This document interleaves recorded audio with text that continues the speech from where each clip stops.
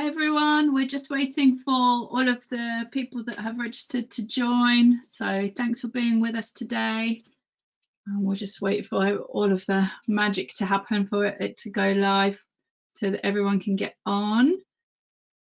That's looking good. So thank you very much for joining us for session 2 of our virtual conference. Those of you that were here on the first session, you will have heard that this is a very exciting partnership and opportunity for ISSUP South Africa to deliver this series of plenary sessions, of which this is the second, and focusing on evidence-based prevention.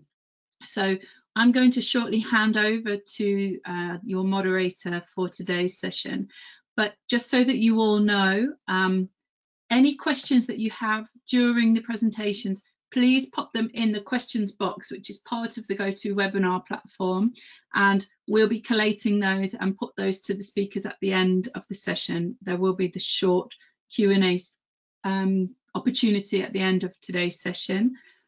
We will be sharing a recording of this webinar and all of the presentations and any key resources that are mentioned on the ISSUP website, so keep your eyes open for that.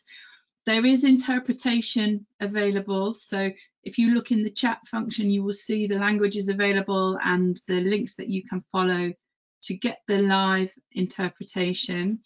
And just to say that all of you who have registered for today will have been invited to a network on the ISSUP website, which is an online sort of forum, if you like, where you can ask questions and chat about the event and today's plenary session in particular. So please make use of that as well. And all that's left to me to say is thank you very much for joining us again this week. Thank you to our speakers who you will be seeing throughout the session. And I would like to now hand over to David Bayever, who is your moderator for today.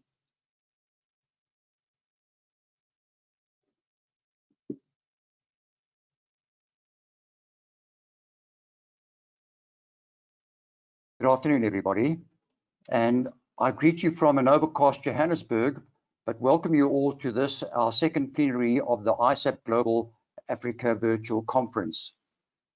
I'll be chairing today's session, ably assisted, as you've heard, by our support team from ISSUP Global. So I'm not flying solo, but during today's plenary, we will hear from esteemed panelists of experts on the subject of evidence-based prevention, and I'm looking at policy and practice. By way of introduction, I'm David Bayever and a steering committee member of the newly launched ISSUP chapter in South Africa. I'm also the current chairperson of the Central Drug Authority in South Africa and a director of the South African Institute for Drug-Free Sport and a member of their education committee. I also serve as a lecturer and a researcher in the Faculty of Health Sciences at the University of Witwatersrand Medical School. At the outset, I would like to acknowledge the contribution and the support that has been and made this virtual conference possible. And judging by the number of attendees and participants who joined our first plenary, we are heartened by all of their efforts. ISSUP South Africa is excited to partner not only with ISSUP Global, but also with the African Union Commission, South African National Council on Alcoholism and Drug Dependence, better known as SANCA, the Department of Social Development for the Republic of South Africa, Organizations of American States Inter-American Drug Abuse Control Commission, and the U.S. Department of State Bureau of International Narcotics and Law Enforcement Affairs. Without all of their support, this Global Africa Virtual Conference would not be taking place. By way of introduction, it has been well recognized and a stated and accepted principle that prevention is the most effective way of bringing about change. And we acknowledge that the early use of drugs increases a person's chances of developing a substance use disorder. So preventing early use of drug, alcohol, and tobacco will go a long way in preventing the risks. The risk of drug use increases greatly during times of transition and changes, as we have just witnessed with COVID-19 pandemic. For an adult, a divorce or a loss of a job may increase the risk of drug use. And for teenagers, risky times, including moving, witnessing the gender-based violence, and changing from the schooling routines that they have been used to, is a time where they have less structured involvement in learning at school, and children may be exposed to substance use. When they are at high school, teens may be encouraged, with great availability of the drugs, to experiment, and social activities where drugs are used will also help them to experiment. When individuals leave high school and live more independently, either in colleges or as employed adults, they may find themselves exposed to drug use while separated from the protective structures provided by the family and the school. A certain amount of risk-taking is a normal part of adolescent development. The desire to try new things and become more independent is healthy, but it may also increase tendencies to experiment with unknown drugs. Because the brain is still developing, using drugs at this early stage has more potential to disrupt brain functions in areas critical to the motivational, memory, learning, judgment, and behavior controls. So we are all looking forward to learning about prevention from our esteemed panelists. I would like to then introduce our first presenter, Jeff Lee. Jeff was an ISSUP first executive director, having worked as executive director of Mentor International.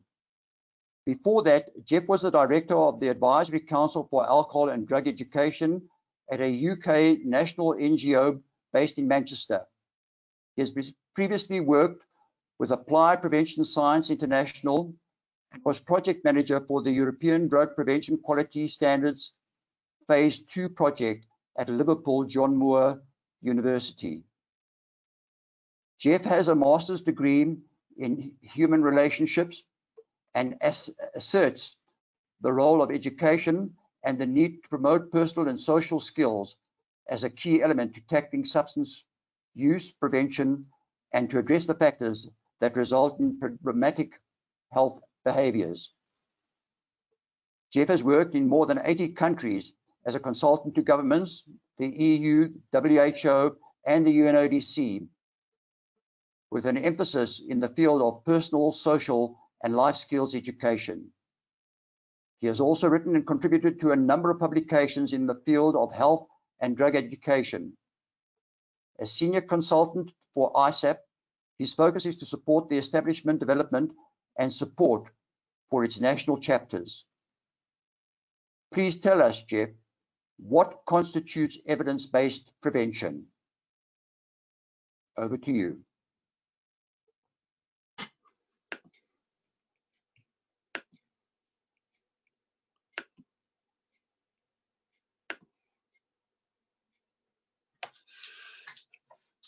I hope you can hear me. David, thank you very much. Are you sure that was me you were describing? It sounded too impressive. I definitely didn't recognize myself, but thank you for those very kind words. And thank you all listeners for your time and interest in this issue. Because of a little problem in getting the slides, I'm going to have to keep saying next slide to my colleagues. So next slide, please. The challenge for me is to try and answer the question, what constitutes evidence-based prevention? We talk about it a lot, but perhaps now and again we have to come back and check out what do we really mean when we use that term. Next.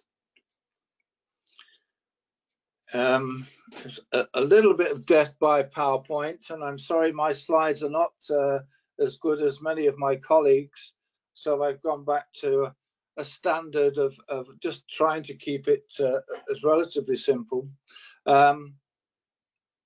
ISSUP's focus is the professionalization of the drug demand reduction workforce, and our key focus is to promote evidence-based, high-quality, ethical policy and practice. And evidence-based, again, comes out as the key phrase we use.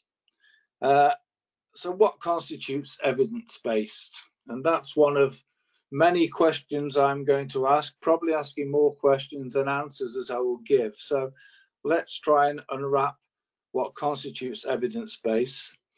Next slide.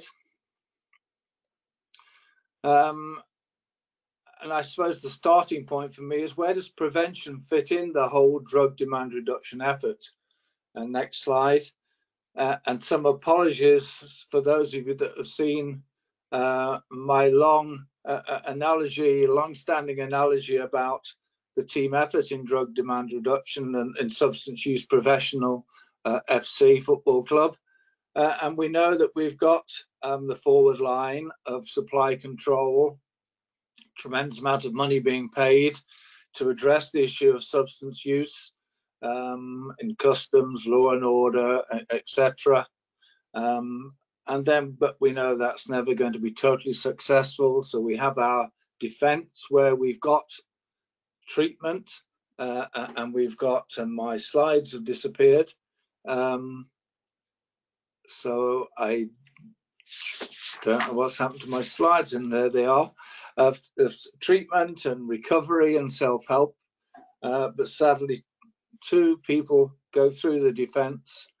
And so for me, the key is the midfield, where we have prevention, we have education, we have the need for health promotion, and that central midfield, the end room, is one that gets not so much recognition, not so much money spent on it, but I think it's fundamental. And it's evidence-based prevention that we're trying to achieve to make that midfield the most effective. Next slide. Just to say, we have the opposition that we have to team up against, and we could add COVID to that list, but you can see it's a significant group of problems that we have to address and challenge if our team is to be effective and to win at least some, if not most, of the matches. Next slide. So what I'd like to do is to look at a range of questions. What is evidence or evidence-based? What are the definitions we're using? Are they the right ones? What about prevention? Finding evidence to achieve something that doesn't happen is always going to be a challenge, because what we want is for things not to happen. And I'd like to raise the suggestion about, are we always talking about evidence-based practice, or is there something we should consider about practice-based evidence? And then how can we respond to the challenges that the issue of evidence-based and evidence-based prevention raises for us? Next slide, please. So just a couple of definitions when I looked up and said, what does evidence mean? And I just got this: the available body of facts or information indicating whether a belief or proposition is true or valid. So we're into what is truth. And if we can find the answer to that, a challenge we've had for many centuries. So what is true in terms of prevention, and what are the facts or information is the stress here. But it could be a sign which shows that something exists or is true, is another suggestion. And then I came across this interesting concept of evidence from the sort of legal nature of what evidence means. Next slide. And found that they listed 15 types of evidence. And I don't intend to go through them, but I'm sure you'll recognize some of them: the forensic evidence, but then there's circumstantial evidence, and often documentary evidence or hearsay. And do these count as evidence, or where do they fit in terms of our concept of evidence-based prevention? Next slide. I looked at the term evidence-based, and that was interesting in the difference it threw up in saying that it denoted an approach to medicine, education, and other disciplines that emphasize the practical applications of the findings of the best available current research. And I really was in tune with this definition, because my career, I think, has been trying to say, how can we translate what we find in research and in all the theory and research and put that into actual practice? And what is the best available? And that's an interesting term, I think, when we look at what we mean by evidence-based. And just to add again, when it comes to evidence-based for prevention, to prove that something you do results in something not happening is not easy. Next slide. So how can we begin to prove prevention? We need perhaps to look at the components that go towards preventing things. What are the factors that contribute to prevention? Can we break it down? And I suggest that the key is to try and be clear on what are our objectives in prevention, and then identifying ways of finding out if they have been achieved.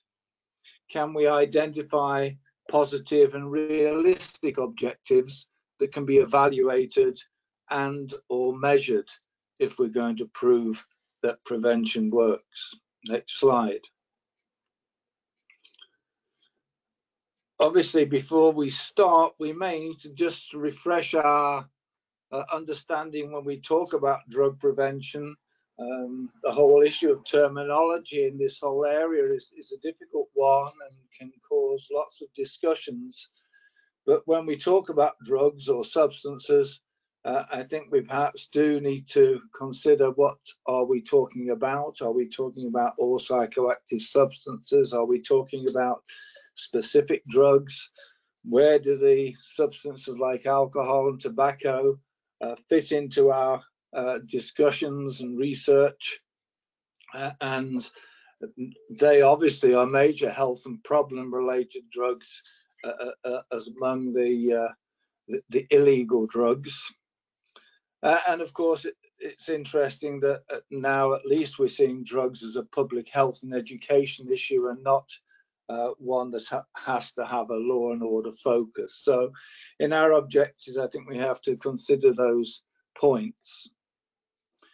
So what is our ultimate objective? I think if we ask most people, they would say, well, we've got to either stop people using or misusing drugs, or avoid and tackle substance use disorders, or we have to stop people from starting to use drugs in the first place. And again, we could have a long discussion over the terms like use and misuse and abuse and what is the right terminology. But I think we can all share what our objective is in terms of avoiding substance use disorders and all the harm that drug use can cause to drug users and to society and to friends and family, etc. Next slide. And if that's our ultimate objective, perhaps we can look at it in terms of what are the intermediate objectives that can allow us to reach that ultimate objective, because going straight for the ultimate objective can be very challenging and difficult. So perhaps look at the objectives required to address prevention-focused activities in different settings, the environment, family, community, school, media, workplace. They're the areas where we need to look at where prevention has a place, and what are the objectives we want in those settings. And another area is to address specific objectives with respect to factors that contribute to achieving that ultimate objective. So we need to address issues of availability, of personal and social skills and competencies, look at risk and protective factors, look at issues concerned with behaviour change. And if we can take the objectives and break them down into smaller pieces, perhaps they will be seen to contribute to our ultimate objective and give us the evidence that can build towards that ultimate objective. Next slide.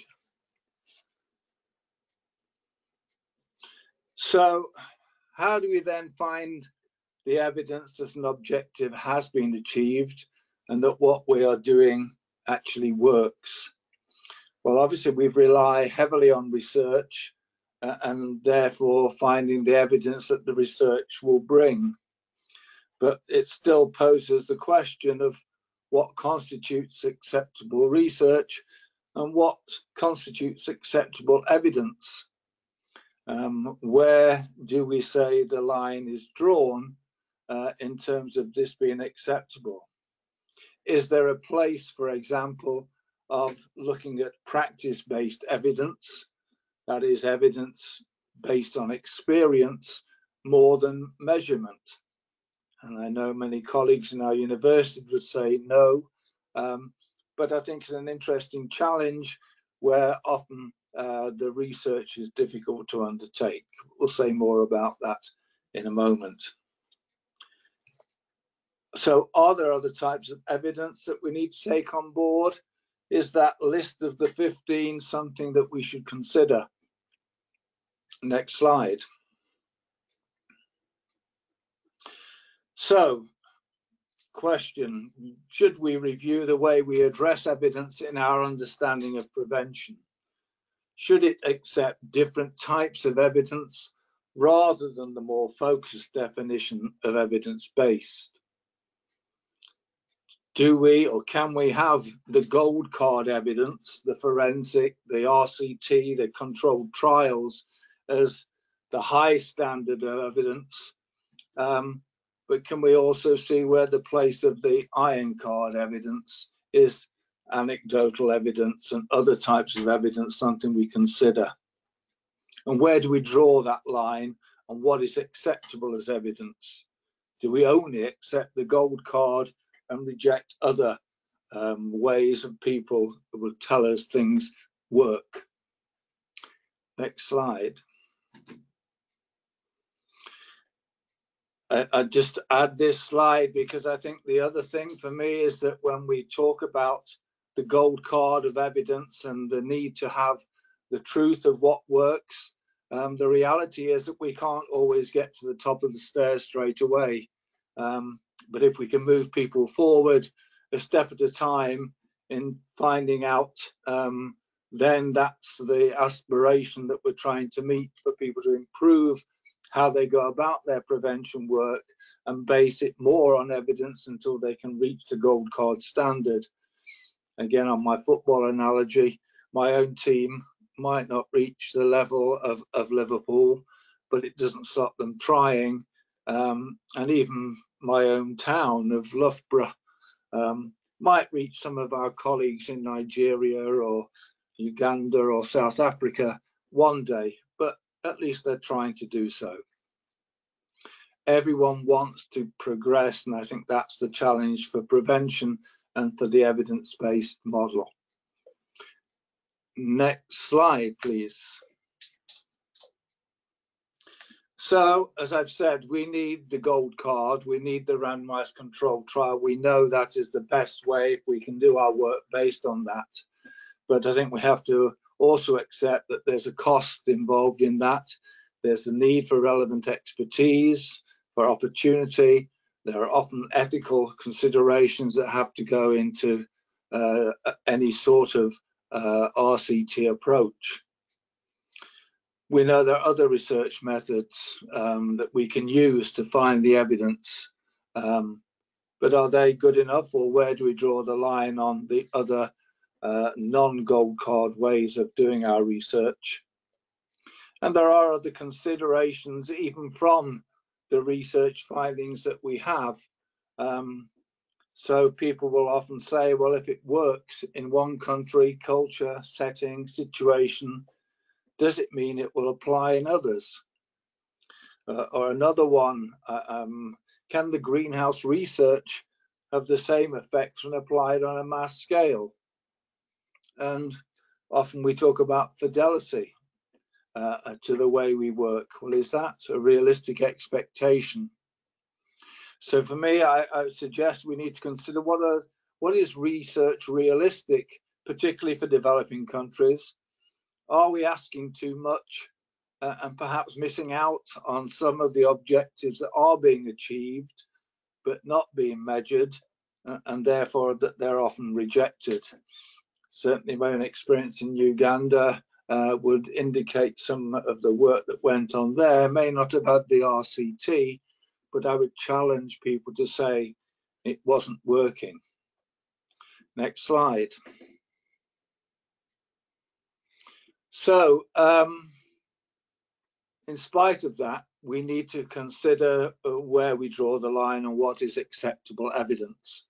The reality of what Joe Public and Peter Policy believe and what results in investment in prevention is often based on other things than research and evidence. People will often invest in it because of just anecdotal feedback of perceived impact or effect, or because they like it and it's good photo opportunity, or it looks and sounds good. It's a good website and singing and dancing approach and sounds really effective. And it responds to often people's instinctive views of what will work because it's a shock horror approach or just say no. So we have to be careful in where we draw the line on what is acceptable evidence, but at the same time ask the question, how do we actually extend the line of what is acceptable? Is there a middle way? Can we see that there's anecdotal feedback? If it's significant and consistent, is that acceptable? If perceived impact becomes the experience of actual impact, or if activities are resulting in regular change or an objective achieved, is that something we can say, well, that's evidence that may not have had the research, but is worthy of certainly more consideration. Next slide. So, are there other ways of showing that what we do in our prevention efforts actually works? And let's also, I just add, not forget that activities are often not seen as prevention focused, but actually can result in significant prevention outcomes.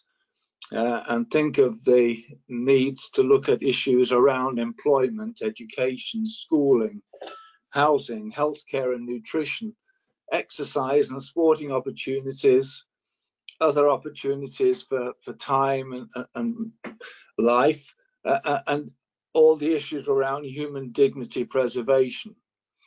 Do we need research into this broader concept of what works in prevention and the evidence base for this as something we need to consider more significantly? Next slide. So, in summary, there are lots of challenges and there are more questions than answers. There is an evidence base for prevention. We know we've got some very good gold card research that shows what works. We have got the standards which Giovanna will tell you all about. We have got the Universal Prevention Curriculum, which is a tremendous contribution to how we should go about our prevention work. But I hope we can also consider how we can focus the investment of limited resources into evidence-based activities and the evaluation of what is being done. And should we broaden our understanding, our acceptance of what evidence means?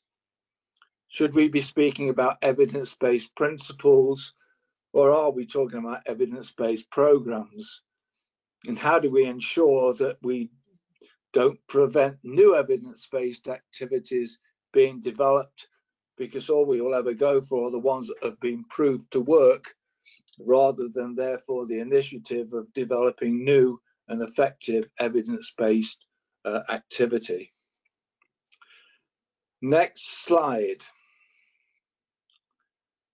Thank you. So onwards and upwards, let's always remember how we've progressed in identifying an evidence-based and evidence-based approaches to prevention over the past 25 years, certainly in my time in the field.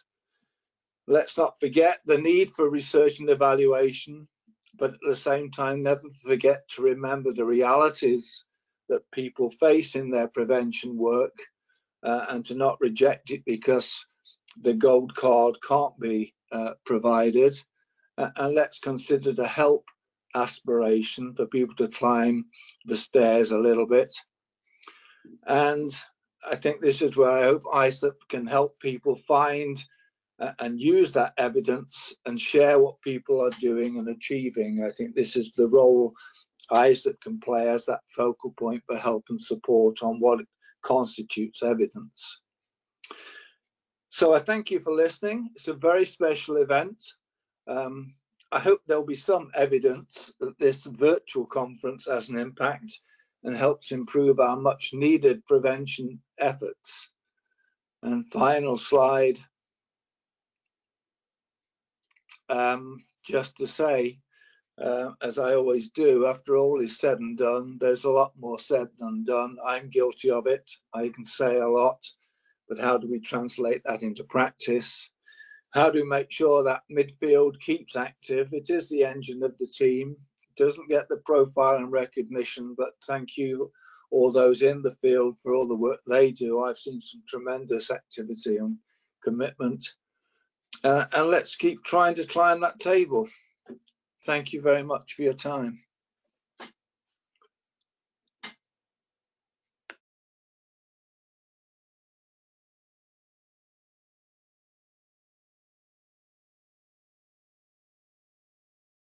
Thank you, Jeff, and thank you for your insight, particularly the fact that we all recognize that for every marathon that is ever run, there are thousands of people who enter, knowing that there will always only be one winner.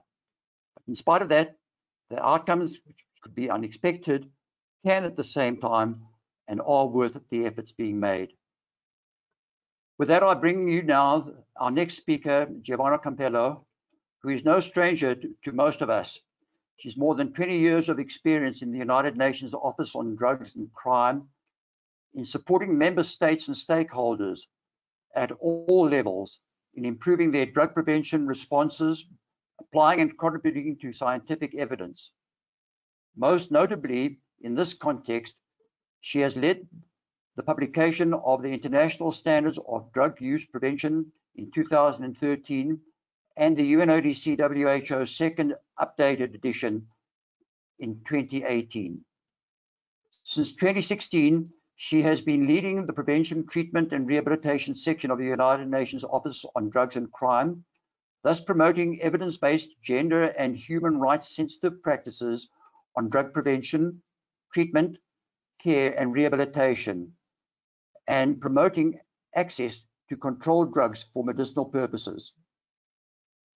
Ms. Campello has a Bachelor of Science in International Relations from the London School of Economics and Political Science and a Master's of Arts in Gender and Development from the Institute of Development Studies of the University of Sussex, both in the UK. I give over to you, Giovanna Campello.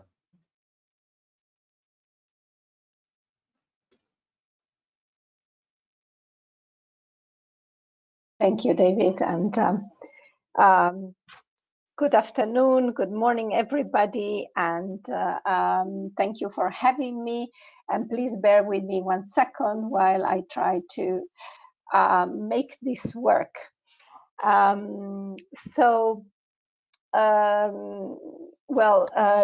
As David just mentioned, I want to present to you a bit the standards, the standards that we have recently published together with WHO. But before I do that, let me tell you a little bit about why and how we developed the standards. And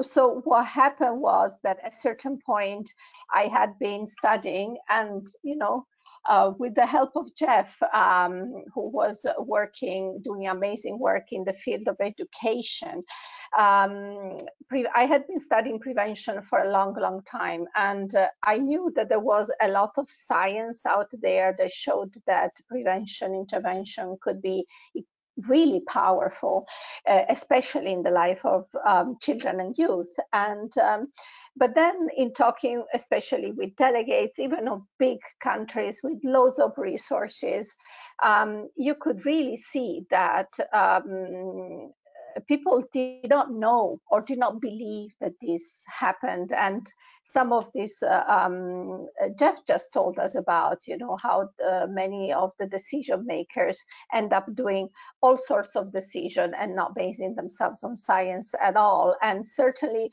that was the case when we started in the field of prevention. So I really decided, well, as a contribution, I will try to make an effort to really summarize what works and what doesn't work in prevention. And that's how the first edition of the standards, as David mentioned, in 2013 came about. And then after 5 years, we published an updated edition with WHO in 2018. And this is the one that I'm presenting to you today. And in doing so, we had to we had to address many of the questions, in fact, all of the questions that Jeff has just raised. And well, it's not that we found the right answer for certain, but we had to decide of an answer or a practical answer for ourselves. So what I'm presenting to you is the point of view of a collective made by the UNODC and WHO, and with the help of more than 100 experts from 47 countries, where we try to give an answer of what is evidence-based prevention, what it means evidence-based, how does it look like. And it is an answer. We hope it will be of inspiration to you. And of course, with the idea that there are as many answers as there are us, people in this call and more. And to give you an idea of what we meant by evidence-based, what we were doing in the standards was really to look for studies that studied whether an intervention had been able to prevent use in children, youth, or adults.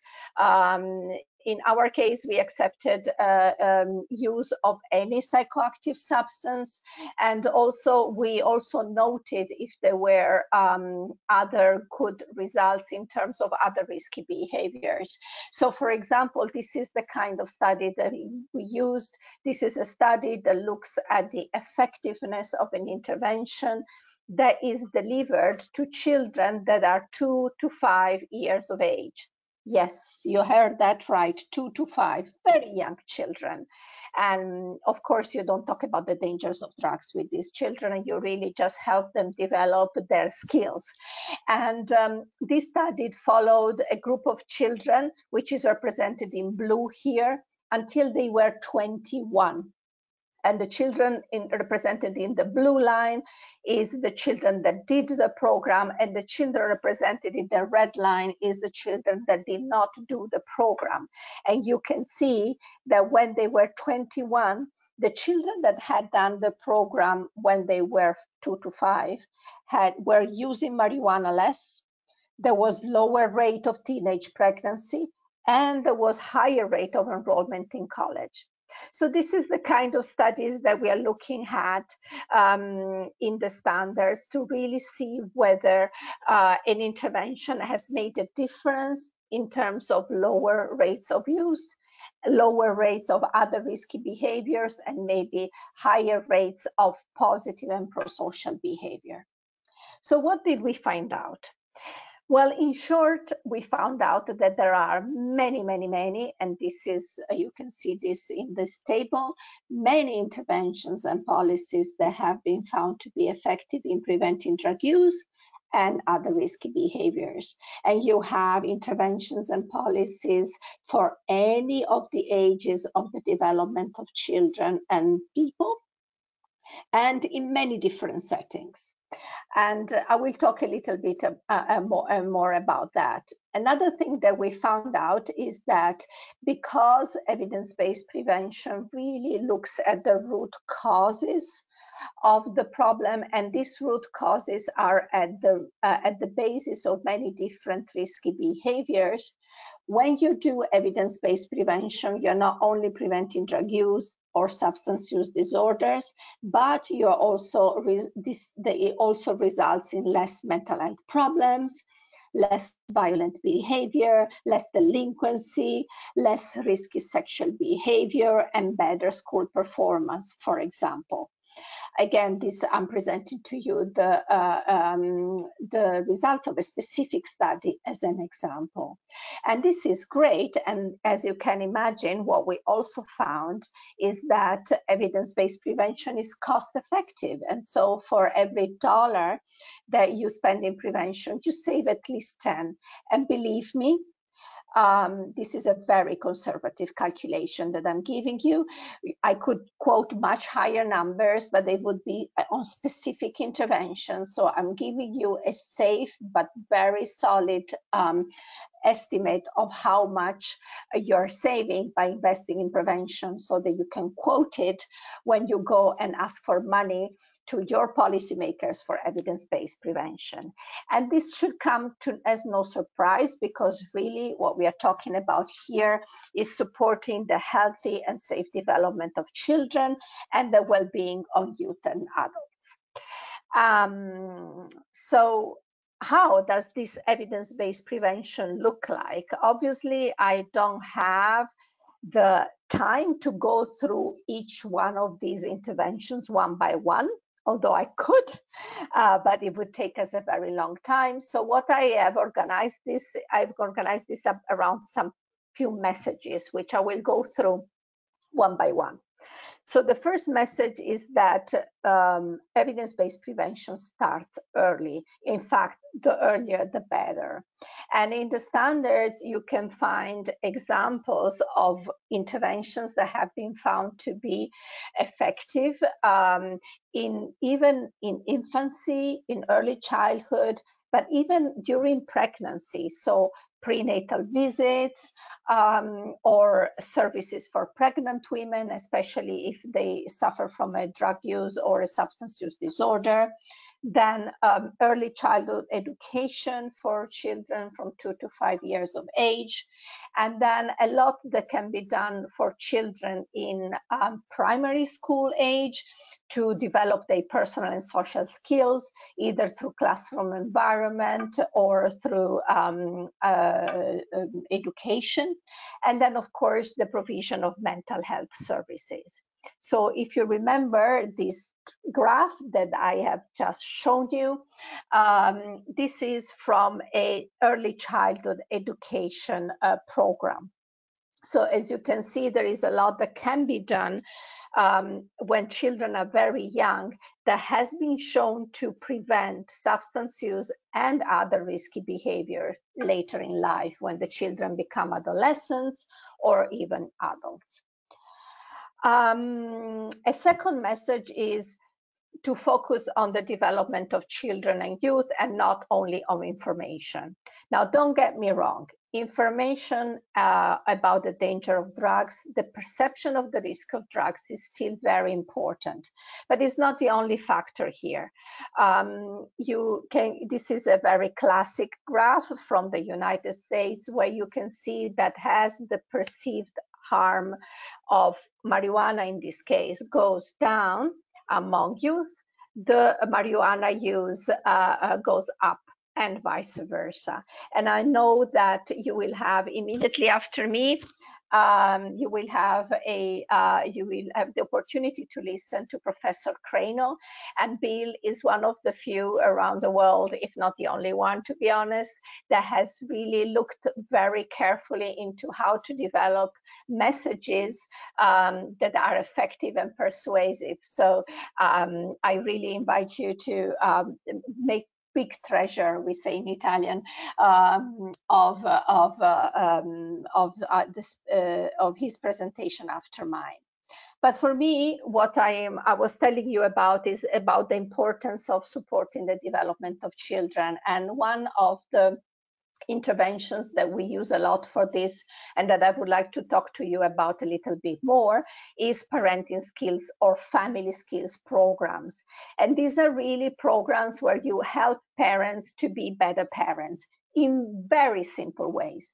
No lectures, no psychological jargon, just very simple activities that can be delivered by a fellow parent even, and activities that really increase the bond between parents and children, which is one of the most important protective factors in the life of children, but also give parents a, how can I put it, very simple ways and effective ways to monitor the lives of their children, be involved in a positive way, set limits in a positive and developmentally appropriate way. And I want to give you an example of an activity from one of our programs. In this activity, parents and children learn about recognizing when they are stressed, cope with their own stress, and recognizing the stress in the other. And the activities, first, parents and children do it separately, and then they get together. And in the activity together, parents or children are asked to guess how stressed the other would be in different circumstances. And who do you think is better at guessing, the parents or the children? Unfortunately, we cannot have a dialogue here, so I need to give you the answer straight. And I don't know about you, but I always thought that the parents would be better at guessing, but no, it's the children. And it's a very emotional and very powerful moment when parents realize how little they are able to recognize the stress in their children and in themselves, how much better their children are at doing that, and how disruptive this can be and what they can do about it. So these are the kind of programs that we do, and we have found that these programs are not only effective in preventing drug use and substance use, but they are effective not only with the nice middle class communities, but they are very effective also in violent communities. They're effective in poor communities. They are effective in displaced populations and refugees. This is the example of a UNODC program that we delivered amongst refugees. They are the kind of prevention that is most consistently beneficial for both girls and boys. And this again is a study amongst refugees for showing effectiveness for both girls and boys. And they have been found to be effective by WHO in preventing youth violence and child maltreatment. So they are so important, we think, that we have developed our own programs that are tailored to the needs of low and middle income countries, and they are in the public domain at the disposal of everybody to use. And we have been very fortunate to already start using them in Africa, in Cote d'Ivoire, in Nigeria, and in Zanzibar, Tanzania. There are experiences, not with UNODC, but there are excellent experiences in South Africa. So it is something that has been used successfully also in this continent. And in the context of COVID, I think you will agree with me that parents and families have been put sometimes under really, really strong stress. And that is why we have adapted the programs that we have and developed resources for parents on how to cope with stress in a way that is positive for the family to the extent possible. And they are already translated in many languages, and they are available to everybody. And here, in fact, you can see Ala on the screen. She is one of our developers and trainers, and she is giving a booster session remotely to our trainers in Côte d'Ivoire to use the resources for parents during COVID-19. So there are other kinds of programs that develop the personal and social skills of children and youth, but this is, in our opinion, one of the most powerful examples. And at the same time, of course, while evidence-based prevention can start very early, it's never too late. And there are many interventions that have been found to be effective for adolescents and for adults. And here I go through them in practice. And I've just noted in detail, and I've just noticed that I've done something very, very wrong with the pictures because they're all the same. But just to let you know that, for example, some of the most important kind of interventions in adolescence and adulthood is preventive education in schools and outside school, school policies and attachment, alcohol and tobacco policies, and I know that you have some excellent interventions after bills on the experiences worldwide and in the African continent in particular.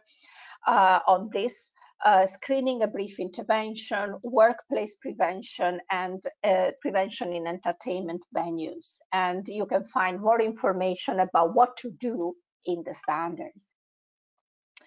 Another message is that we have is to use evidence-based programs as far as it is possible. And of course, this is where some of we would have a very big discussion with Jeff.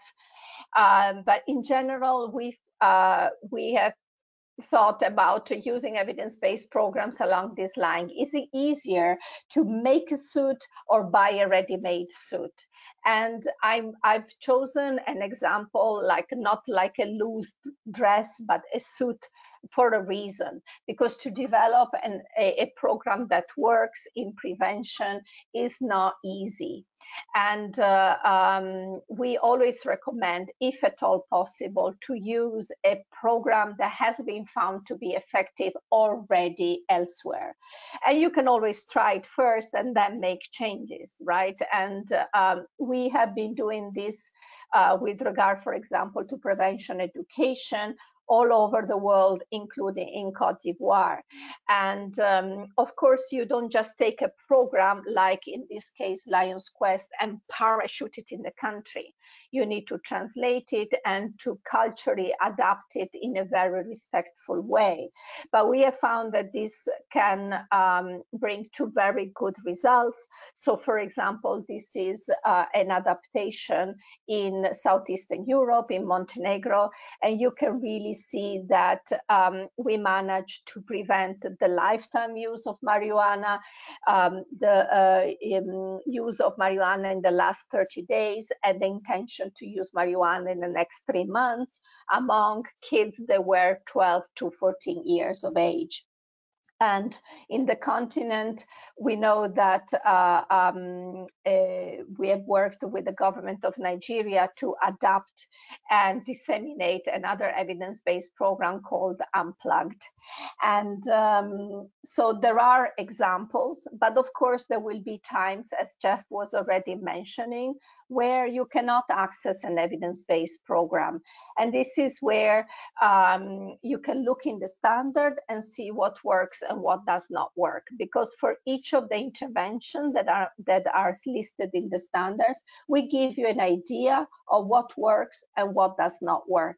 Like, for example, in terms of preventive education, what works is to focus on skills, use interactive methods, and a structured weekly sessions, a certain numbers of them delivered by very well-trained facilitators.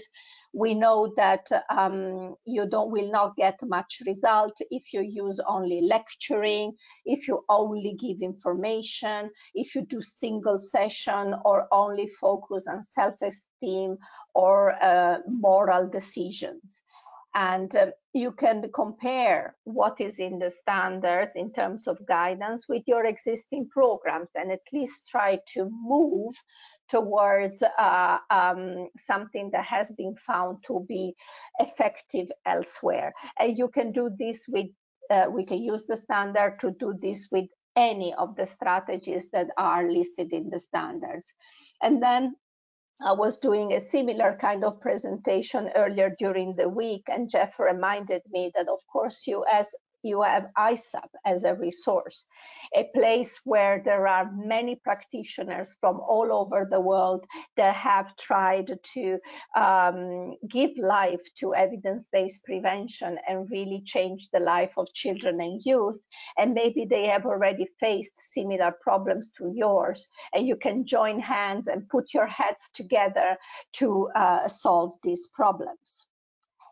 So, and finally, of course, not only try to use evidence-based program as much as possible and use the standards to do that, but also try and work in as many settings as possible. And I want to give you an example of a study that followed children between the age of 12 to about the age of 18. And of course, as you can expect in this age, and you can see that in the gray line, the prevalence of, in this case, is the non-medical use of prescription opioids, a very topical topic. So the prevalence goes up. And if you do some good school-based prevention, the prevalence still goes up, but much less. But if you add family-based prevention, it goes up even less. And as I mentioned before, there are many settings in which you can and you should be working: the family, the school, community, the workplace, and the health sector. So I hope I've given you at least some ideas as to how to use the standards to improve your prevention, and how to use ISSUP to exchange these experiences. And I hope I have inspired you at least a little bit to use these two amazing resources and the many more resources that there are all around the world, because ultimately we are all moved by the same goal, which is to support the healthy and safe development of children and youth. And I really do believe that with evidence-based prevention, we can make an enormous difference. And with this, I thank you.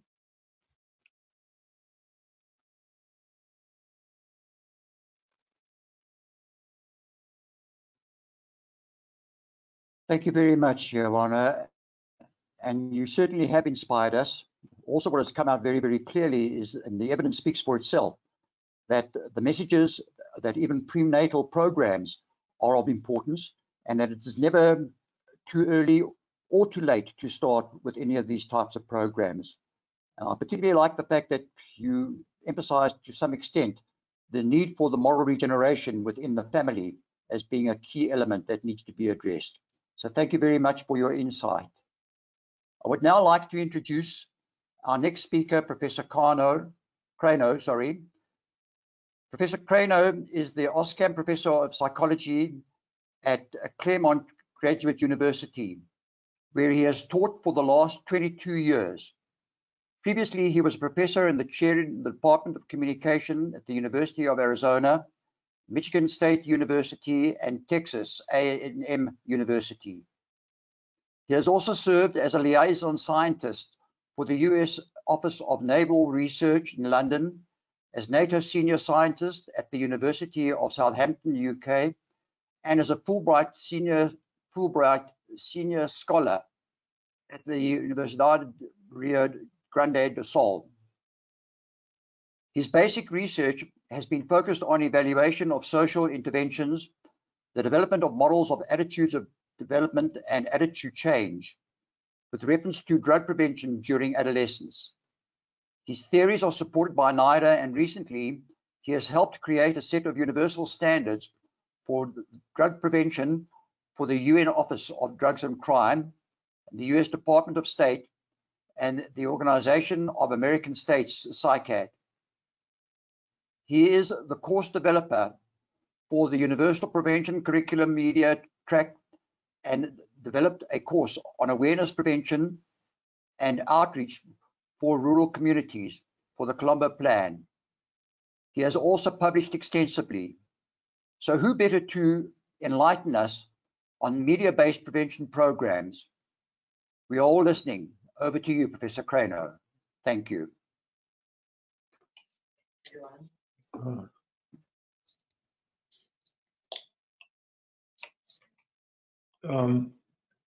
Thank you, David. I'm not quite sure. Okay, show my screen. I'm not quite sure that I'm on yet. Oh, there I am. And I want to thank you for this kind introduction. I want also to thank my prior speakers, Jeff, especially for his slide showing Liverpool at the top of the stairs. Did my heart good. And also to Giovanna for her major work that she has done on the prevention standards. This is a monumental effort, and one that I think really is should be paid attention to by everyone who is working in the field. As Jeff has, as David has said, my work has to do really with what I call persuasive prevention. And I think it's important because very often what we've done in the field of prevention isn't very persuasive, and we haven't really succeeded very well.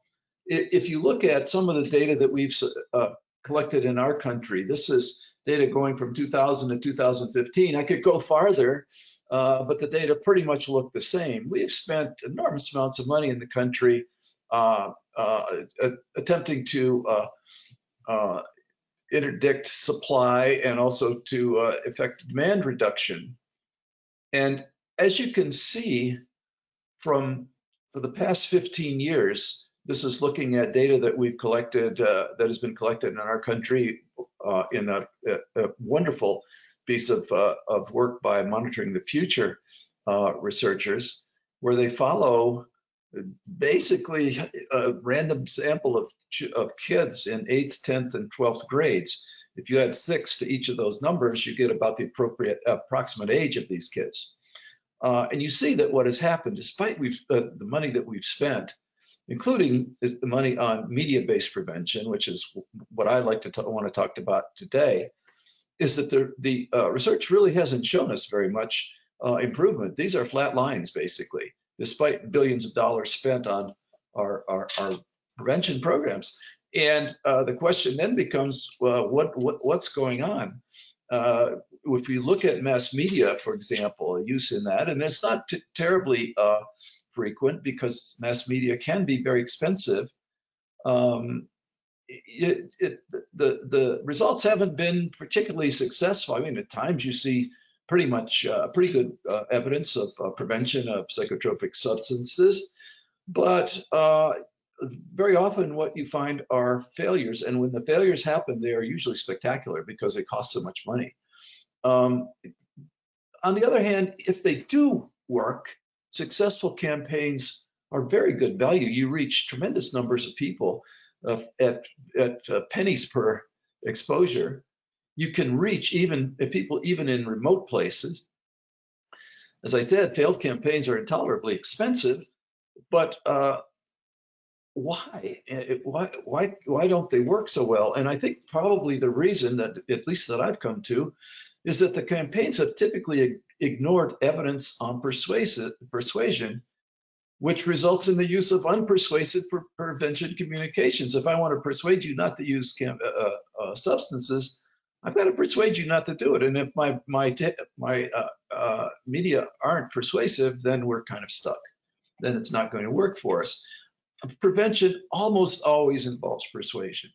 And if you look at some of the ads that are out there in our attempts at persuading people to do what we think they should do, what you find is that, wow, well, that ad isn't very persuasive. Why in the world would a kid or an adolescent who is on the verge of starting something that he shouldn't be starting, Why in the world would that kid be interested in listening to what we have to say? Let me show you an ad that had great currency a while ago in an earlier media campaign in the United States. Then I'm going to ask you a couple of questions about, or ask a couple of questions about whether it's any good. This is the ad, I hope. Oops. Let me try it again. Okay, last time. This is drugs. This is your brain on drugs. Any questions? This ad is well recognized by almost anyone in my generation, years later, and even following. And here's the responses if you go onto that ad and then look at what the ad evoked. Here's the kind of responses you get from young, smart people who watched it. Yeah, can I get a side of bacon with those eggs? Or can you make that over easy? Or yes, you're going to eat, are you going to eat my brain? Because I'm really hungry, mostly from doing drugs. Or no, that's a frying pan and that's an egg. I think whoever wrote this ad is on drugs. These responses to the ad trivialize the problem. Using drugs in youth is really not a good thing, and we all know that. And the question is, how do we do it in such a way? How do we persuade the kids in such a way that they don't start? Because starting is, once you've started, it's much more difficult for me to get you to quit. But if I can keep you from starting, it makes my life much easier. Have we learned anything from this campaign, which did not work, by the way? Everyone remembers the ad, but it didn't persuade anybody about anything. For example, how about a campaign that the state of South Dakota in my country recently inaugurated? It costs only about $500,000 to do this, and South Dakota is not that rich a state, and so this was a good bite out of their budget. Here's the ad, essentially. The crawler on the ad: meth, we're on it. Now that's a kind of an interesting campaign slogan, isn't it? You really don't want to encourage people to use methamphetamines. These are dangerous drugs and they really can hurt you. However, the campaign organizers would say, well, obviously we're not arguing for meth. It's to get people's attention and make them think about not doing it. And the problem is that what you've got in response to that is a tremendous number of responses that are funny as can be. The problem is that they have trivialized the issue. This campaign was brought to you by the same people, by the same marketing firm who produced this ad, Don't Jerk and Drive. Now in South Dakota, you've got a lot of snow and icy roads and so forth. So jerking the wheel is a very dangerous thing. But this ad also, is cute, but it didn't work.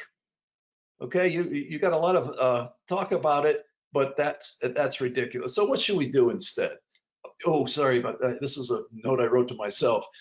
Here's some steps that you need to think about when you're trying to use the media to persuade people not to do something, right? And when you're trying to ask people not to do something, it always involves persuasion. Why should I listen to you? You're telling me not to do something I think I might enjoy a lot, or my friends all like. Why should I do it? One of the things you have not to do is to trivialize the issue. It doesn't help you to make a joke out of what you're telling people. Induce the audience to pay attention to your message from start to finish. This is the first aspect of almost any media campaign. If you're not watching it or listening to it, it's not going to work.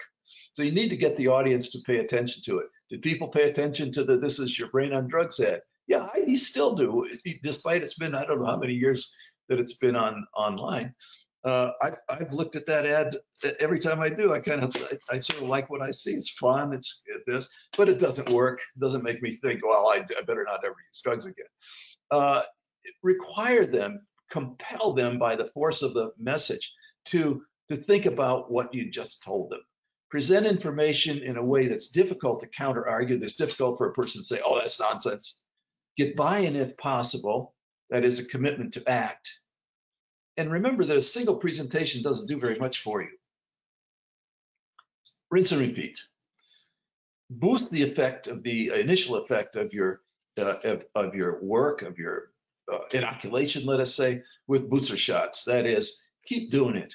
Don't think that one ad is going to solve all of your problems. It won't. The media don't work that way, but they do work if you do it right. So do this and not that. This is ridiculous. So our solution, since I don't have very much time, is to jump immediately to, and I can't talk about all of the evidence that we've got here. You might want to check out the training manual of the media-based prevention interventions that that is out there and is available, I think, on this website. And you might be able to learn some things that really are useful. And one of the things you might learn about is the use of a new model that we've come up with, which tries to integrate critical insights from media and persuasion research, which I think will result in effective prevention. What we come up with at the end of many of our talks on prevention is we don't really have, there's so much stuff there. We've got 60, 70 years of really strong, well-established evidence on persuasion. And my contention that prevention almost inevitably involves persuasion requires you to understand what that evidence says, what it tells you, what the advice is that you should use when creating a preventive message. Well, you can't, I've been studying this stuff for 50 years, I think, or 100 years, it seems. So I don't expect somebody, a new minister put into a position of running the media campaigns, anti-drug campaigns in his or her country, to try and absorb all that. They've got other fish to fry. So what do? Well, I've tried to distill the advice into a rather simple acronym called EQUIP that I think will help you organize how do you construct a message that actually persuades people. And really what the EQUIP is all about is a very, very, very brief introduction to how to do that. I don't expect that you can become the world's foremost authority on this stuff after a 2-minute presentation, but here's what you ought to be thinking about if you're, let's say, farming out your prevention campaign to a media shop, to a public relations firm, to groups that supposedly are good at this sort of thing, but sometimes aren't. So the first thing you need to do is engage. You have to attract and maintain attention of your audience throughout your presentation. And what that presentation ought to do first is raise a question in the mind of the receivers about a pro-drug attitude. We're talking now, I'm really focused on typically on adolescents because I care about them, and I realize that most of them don't know very much about the dangerous effects of drugs. They know that their best friends are doing it, that their girlfriend or boyfriend might be pushing them to do so, but they don't know, well, what's really at stake here? What can this do? Giovanna showed you a little bit about what prevention can do for you and what lack of prevention can do to you. But if you talk to most adolescents about almost any drug, what you find is a dearth of of evidence-based information or really understanding. So you ask a simple question. I'm not asking you to change anything. It's just you raise a question. For example, we do this in some of our work with young adolescents on the verge of starting something, like say marijuana or cannabis. The question might be, are you sure this drug is safe? That's just a question. I'm not arguing with you at all and so forth. You're right to the answer, and then you undermine that answer. You destabilize that attitude. You destabilize it by saying, gee, there's plenty of research out there from some of our best medical schools in the country, Hopkins and Harvard and all these wonderful places that don't agree with you. And here's some information. Now we're at the informed stage. Here's some information that might, in fact, really inform you about something that might really make a big difference for you. And then you have to persuade, which is, in our terminology, which is to provide incentives for agreement. Why should I agree with your message and not go on with what my buddy just told me? Well, here's some things that might help you with. I won't go into those techniques that we've talked about, but they're there. They're available for you to read about or to think about or to write me and I'll tell you about them if you want.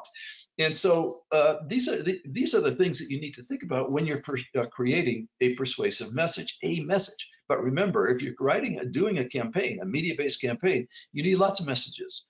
And they can't be all saying exactly the same thing. You want to keep your audience. You want to get people to understand or to watch what you're doing and so forth. We run a program based on support by the State Department every year, where we bring people in from all over the world and train them in this process.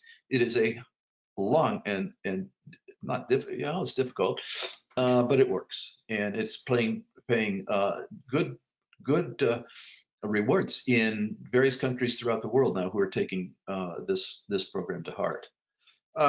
So let's use the quip and look at the effectiveness of the "This is your brain on drugs" ad. Did it attract people's attention? Yes, initially. Even now, for people like me who read ads a lot and watch them all the time, it still maintains my attention. Did it raise a question in your minds? No, it didn't. Did it undermine? Did it threaten an existing belief and provide an alternative? No. Did it inform you? Did it tell you how to avoid frying your brain? No. Was it persuasive? No. It's telling me to avoid a drug, but not how to do it or why I should, and it will fail, and it did fail. But still, a lot of the people from the Partnership for Drug-Free America, which is now defunct, always point out, well, Americans all remember that "This is your brain on drugs" ad. Yeah, that's right. But here's something that needs to be said, which is there's a very big difference between memorability of an ad and its persuasibility. These are different things. I can remember something and still not be persuaded by it.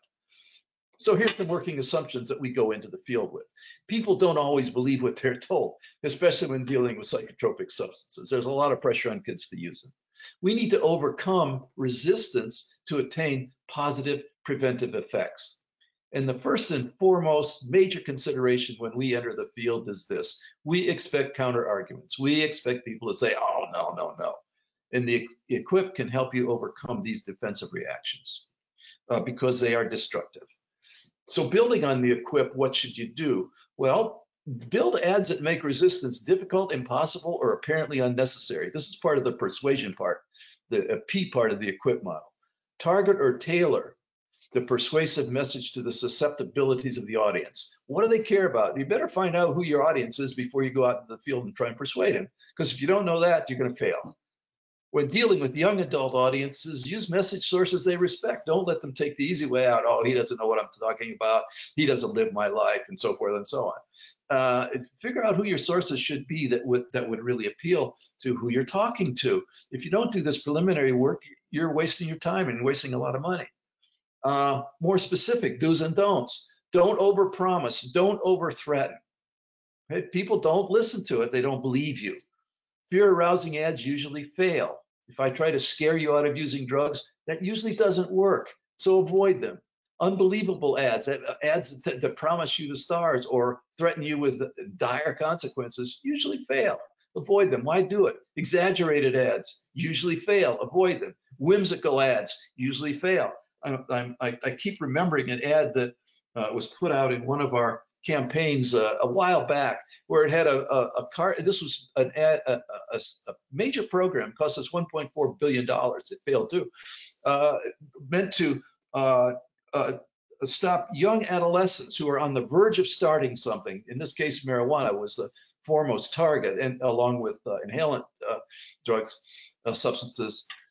And here's a dancing bear, a cartoon dancing bear dancing around with somebody, I forgot whom, another character.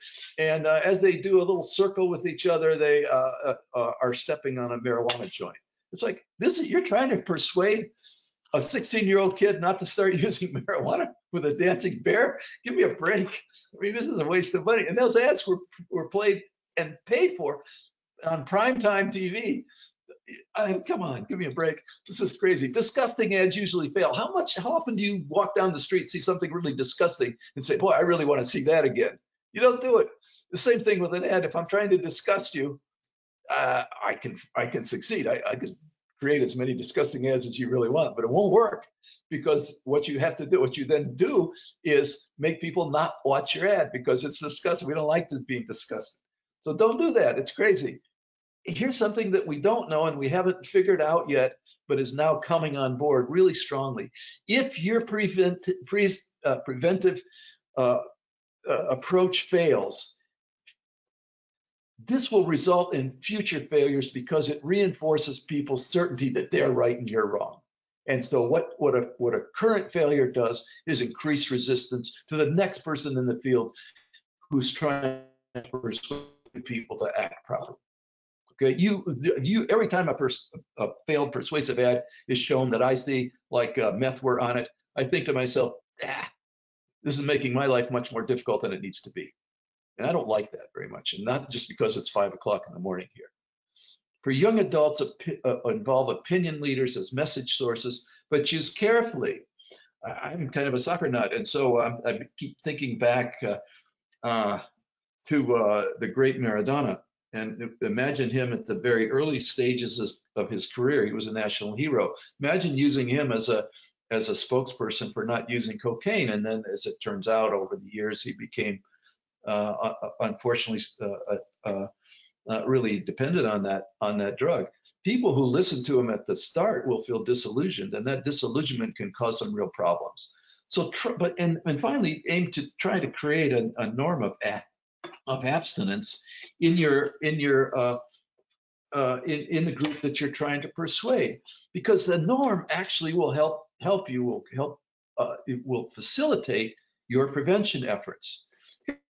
Here's some pictures that people have used in a thing called the anti-meth campaign, or the Montana meth campaign. Look at some of this stuff.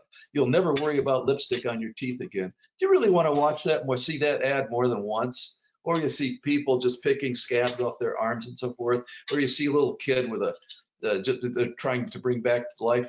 These are disgusting.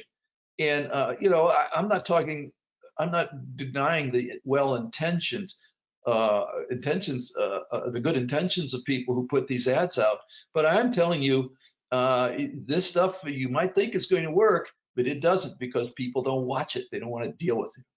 And this approach also failed.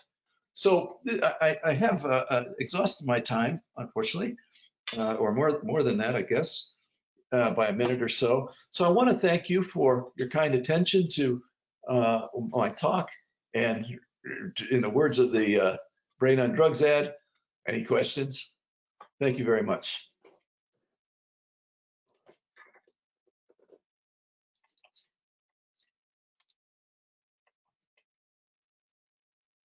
Thank you, Professor Crano, for that very enlightening. And I think one of the messages that I got from this is that in order for us to be able to be effective, we need to be equipped. And you have given us that equip in order to be able to do exactly that. That brings us then to the next part of the program. And I'd just like to say that during lockdown, South Africa introduced a total ban on alcohol sales in an attempt to prevent the harm and to protect the public from using drugs. At the same time, we do not believe that it was very effective. And when the restrictions were lifted, we immediately learned that what we had achieved was actually very little, if anything at all. We should have invited our distinguished panelists to give us their insights before the ban was imposed. But we may be in for a second wave. And so I look forward to hearing your take on alcohol use prevention and matters related thereto, the environmental and prevention initiatives. Our first panelist that I'd like to introduce is Dr. Montero, who is the advisor on alcohol at the Pan American Health Organization in Washington, D.C. for 17 years, after a 10-year coordinating the program on substance abuse at the World Health Organization in Geneva. Dr. Montero is a medical doctor with a PhD in psychopharmacology from the Federal University of Sao Paulo in Brazil, being responsible for the technical cooperation activities related to alcohol policy, research and capacity building in the region of the Americas. She has authored many scientific publications, and I hand over to you, Dr. Montero. The floor is yours. Thank you very much. Let me show my presentation.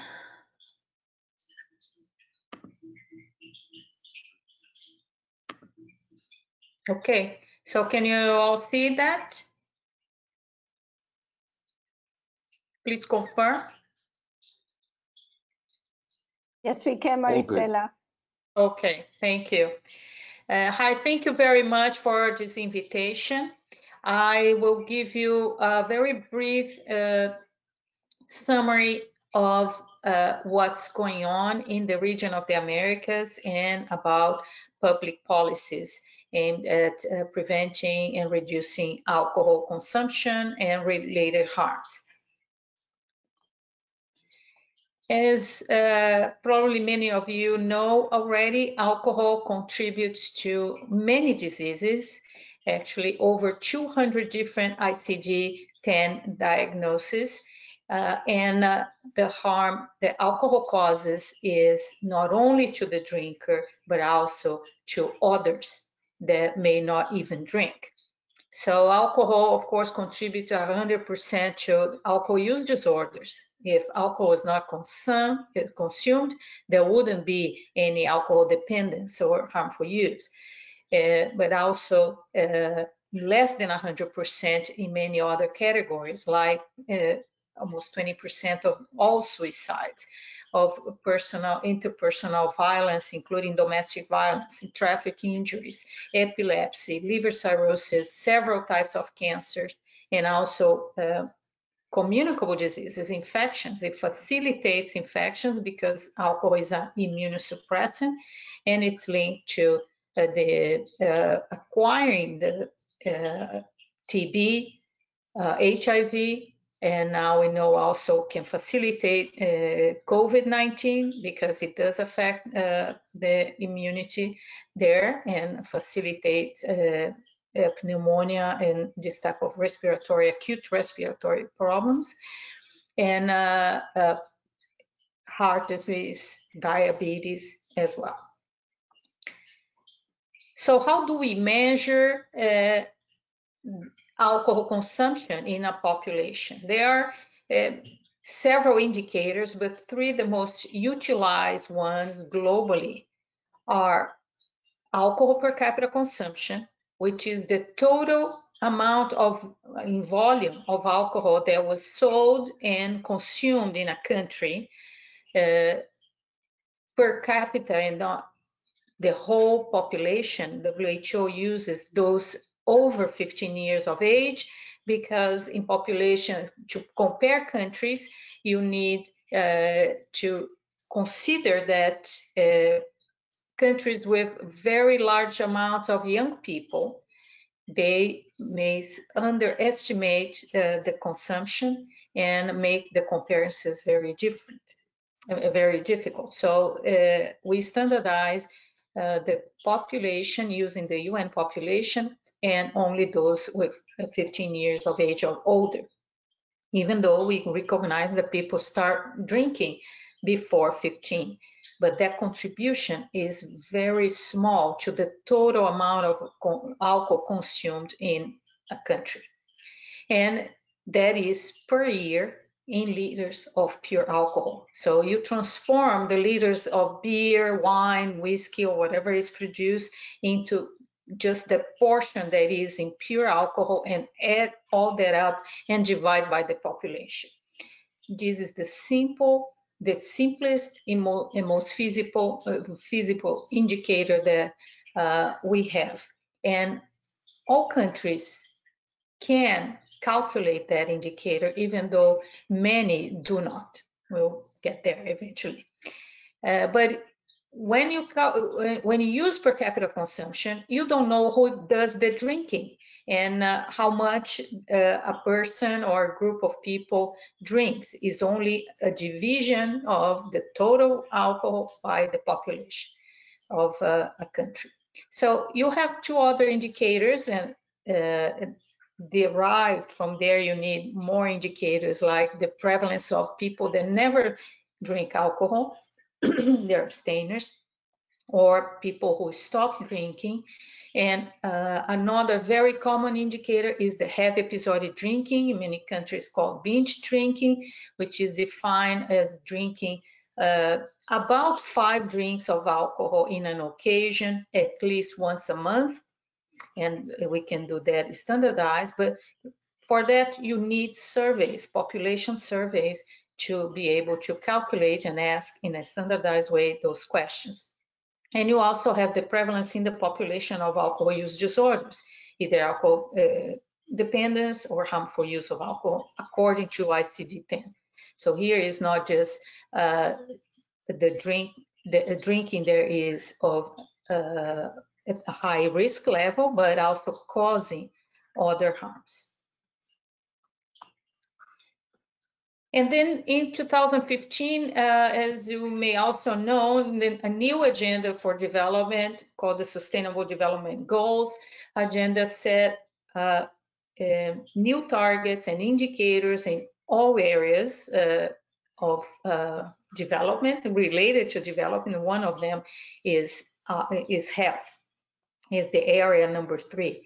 In health, there are several indicators, and 3.5 is the indicator related to strengthening prevention and treatment of substance abuse. And as you can see, sorry here, there are two indicators for that target. One is related to the coverage of treatment, and the other is harmful use of alcohol, specifically, separate. And the indicator is the per capita alcohol consumption of a population in a calendar year. That means that every country has agreed to report to the UN on a yearly basis that number, that indicator. And also indicates that per capita consumption is a good indication of indicator of the harmful use of alcohol. It has been accepted and adopted by the UN, and it has been for many years by WHO. And that also implies,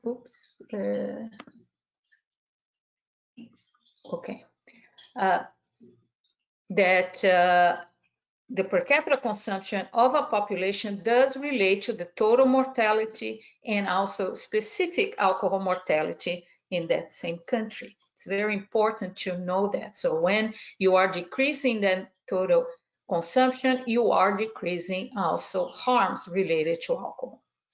As you can see here, the trends worldwide are not very good. They vary from region to region. In the European region, it has been decreasing, and this has been related to policies implemented in several countries. In the region of the Americas, basically has been stable, not only since the year 2000, but since 1990. Very small change in total per capita consumption at a level that is high. It is the region with the second highest per capita consumption in the world, and well above the global average.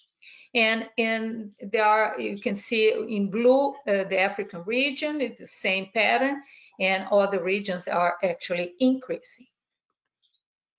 So here is the changes since 1990 per capita consumption, country by country.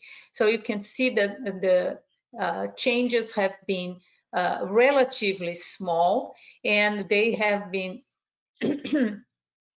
on average for the whole region, they decreased since 1990 from 8.5 liters total to 7.9 liters. So that's a very small reduction. And when you look from the year 2000, in the same changes in recorded and unrecorded, almost half of the countries basically have increased, half have decreased, and the overall effect have been even smaller than for the total period since 1990. So things are not moving, not getting better in terms of alcohol per capita consumption. That means that the burden of alcohol, the impact on the harms, on mortality, on disability, is probably not changing as well. In terms, I'll show you that in a bit. And you can also look at the heavy episodic drinking. And here you can see that the same pattern is seen. There is a correlation between total consumption and heavy episodic drinking. And you can see that the countries that have decreased, they're basically being canceled out by the countries that have increased. And on average, what we have currently is about 25% of the total population drinking as heavy episodic drinking, which is per se a very high risk for several of the outcomes. And this 25% is not of the population who drinks, but of the general population. And when you recalculate heavy episodic drinking only among those who drink any alcohol, that goes up to 40% on average. For alcohol use disorders, we are also not in a very good place. We are the region, the second region with the highest prevalence of alcohol dependence and harmful use. You can see that the European region, again, is the highest. For males, is much higher than in the Americas, the total 14.6%, counting both diagnoses, and in the Americas for males is 11.5%. But if you look now at the women and females, we are the region with the highest prevalence in the world. Higher than in Europe, higher than any other region. And this is very worrisome, because we are talking about a pattern of use that is related to chronic long-term use of alcohol. So if we are currently with this type of prevalence, that means that for several years, women have been drinking at levels that put them at risk and lead them to these statistics. So in terms of mortality, deaths caused by alcohol, as you can see here in the Americas, in the year 2016, that's the latest statistics of WHO, we had about 379,000 deaths in the region of the Americas, representing 5.4% of all the deaths. And what are the causes? Very important, the role of injuries from all causes, more than even for NCDs that represent 3.6% of all deaths. And in terms of DALYs, disability adjusted life years, that bring together both early mortality and people living with some disability due to alcohol, a problem that they had in their lives.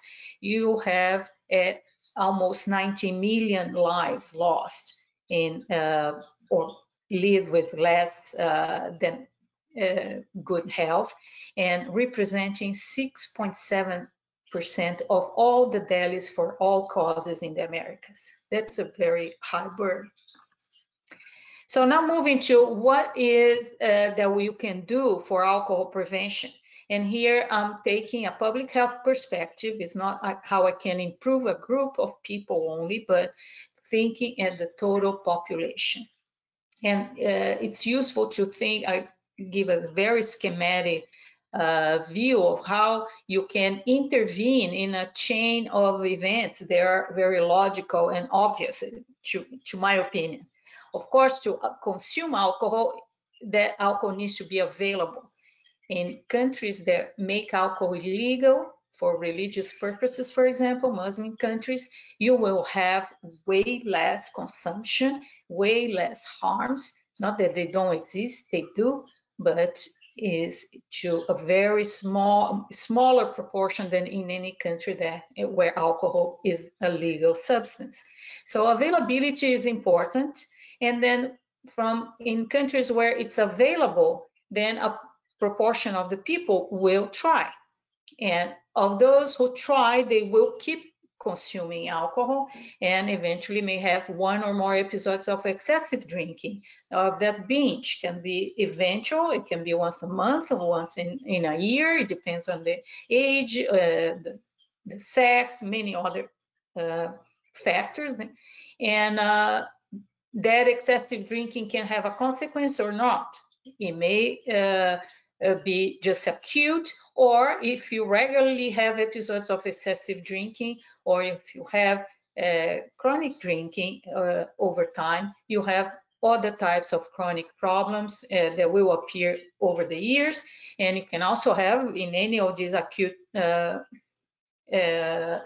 occasions of drinking, an injury, for example, and you can die, you can have a dependence, you can have other chronic problems. And in every part of this chain, you can intervene with prevention. And this is a very schematic way of showing from all the various types of programs we have. You have those that can affect the availability of alcoholic beverages, like the physical availability, where you buy and how much it costs, and the marketing and the promotion of alcohol is part of the social norms and social acceptance of alcohol, and that relates to, it's considered the social availability. You can have programs of education that can include mass media campaigns that you can convince people, persuade people to drink or to not drink too much, or not to drink, not to start drinking, or children not to avoid drinking. You can have programs in bars, and for example, to make it safer and not sell to people who are intoxicated already, and have other policies to train staff. And you can also in health services have early interventions. You can routinely screen people for how much they drink, and for those who are above a certain level that put a risk to their health in the future or already having an effect, you can provide brief interventions or motivate them to reduce their drinking. And you can also have treatment, rehabilitation for those already with a chronic problem. And you can also finally separate the consumption from the harm, so the typical harm reduction measures. And one that is very cost effective is drink driving countermeasures. You're not attempting to change the consumption, but you are attempting to change the combination of consuming alcohol and driving. So from all the ways that you can reduce alcohol problems and consumption, WHO has assessed them for their cost effectiveness. And the most cost effective measures, especially in low and middle income countries, are all related to the availability of alcohol. Let's go back here in this first, more distal part of the chain. And is by doing a restriction on the access to alcohol, the hours, days, density of outlets, or having laws for selling to minors, and or not selling to them. You can restrict the advertising, the promotions, the sponsorships, and or ban completely alcohol marketing, and raising taxes on alcohol. And here is not just any raise or any tax. You need to make alcohol less affordable compared to other products.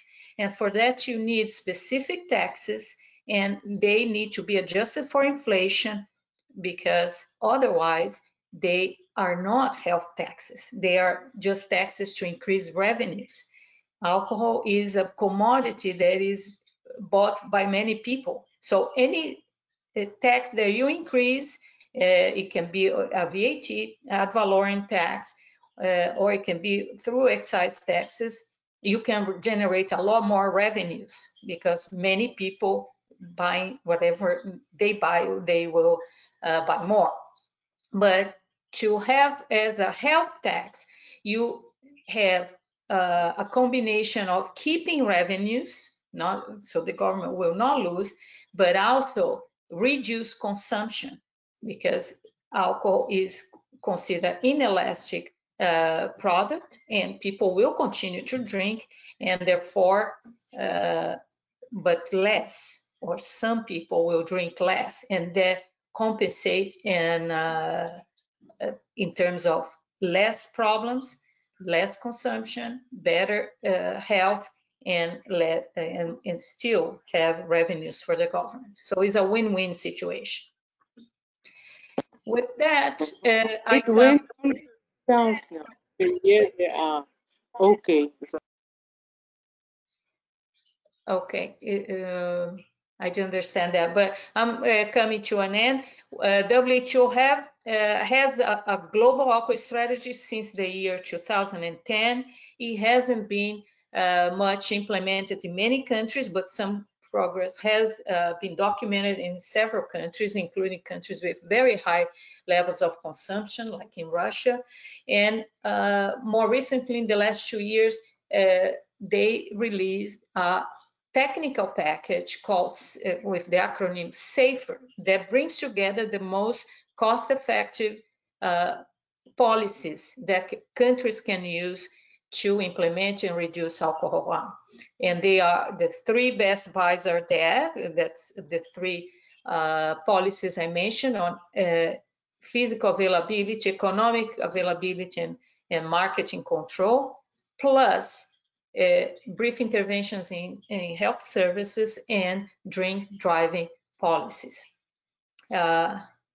With that package be implemented in one country in Africa that has the potential to very soon start that process is Uganda. Countries can make a difference in the short term. It doesn't take several years, especially if they implement taxation. They can have already in 1 year good results. The regional situation is not very good. As you can see here, the majority of countries are not implementing these 5 areas of action, and very few that have even a national plan or policy, only 9 of the 35 countries we have. And the situation is not much better globally. This paper is just an indication that we are not on track for meeting the SDG goal on alcohol or drugs. And for the NCD global monitoring framework that set a target of a reduction of a relative 10% in per capita consumption, this also is not on track to be met by 2025 or the SDG by 2030. So action is needed as soon as possible to change this scenario. So I finalized to say that we have several free virtual courses in our virtual campus. They're all online, and they are all for self-learning and available. Just need to register and do any of them. And the languages are in parentheses in English, Spanish, and Portuguese. So thank you very much.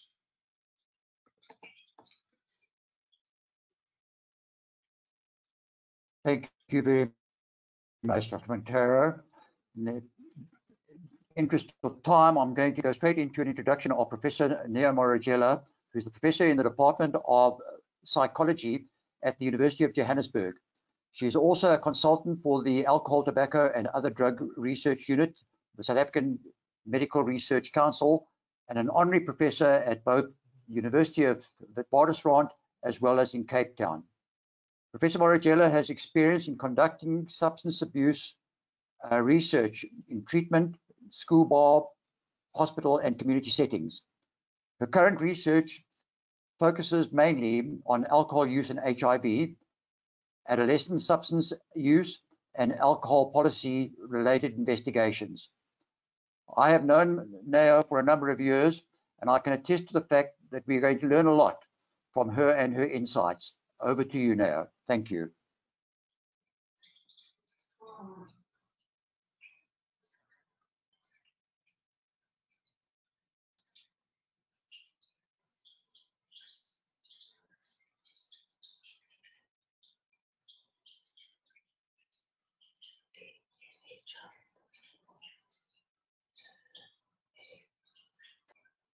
So ladies and gentlemen, good afternoon, good morning. I would like to thank the organizers of this webinar for having invited me here today.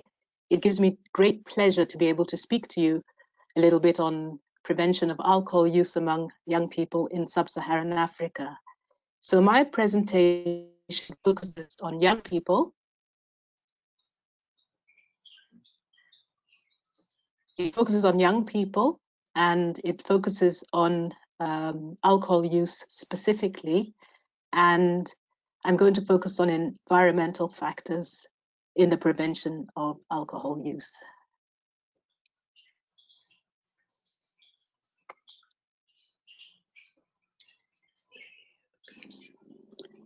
I wonder whether I can have assistance, please. My slides are not moving.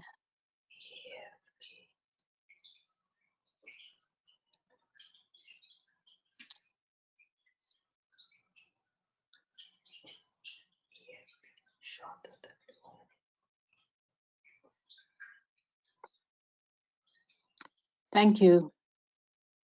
So by way of overview, for this presentation, I have 5 different parts. I'm going to speak a little bit about the nature and extent of alcohol use among young people in sub-Saharan Africa, and I'll focus on South Africa eventually. I'll just mention why prevention of alcohol use and misuse matters. We all know why it matters. I'll speak to some literature regarding this. I'll then speak about environmental and community risk and protective factors, and then implications for the prevention of alcohol use by young people.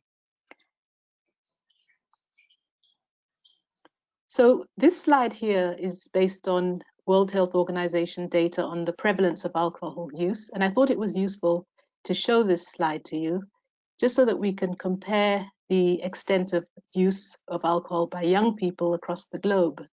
So this slide shows data for 15 to... I'm so sorry to interrupt. I'm just letting you know that I'm sharing your presentation currently, so please could you let me know when to move on. Thank you so much. Thank you. So this slide shows the percentage of current drinkers, former drinkers, and lifetime abstainers among young people across the globe. And what we see, which is of significance, is that for the Afro region, sub-Saharan Africa, about 21.4% of young people are current drinkers. Next slide, please.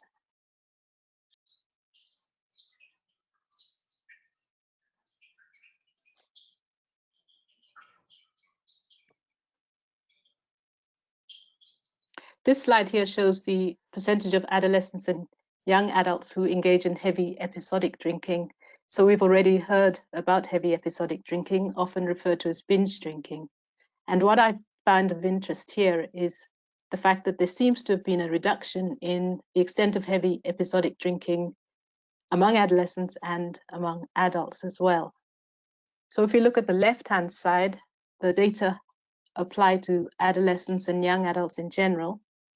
However, the figure on the right-hand side applies to adolescents and young adults who drink.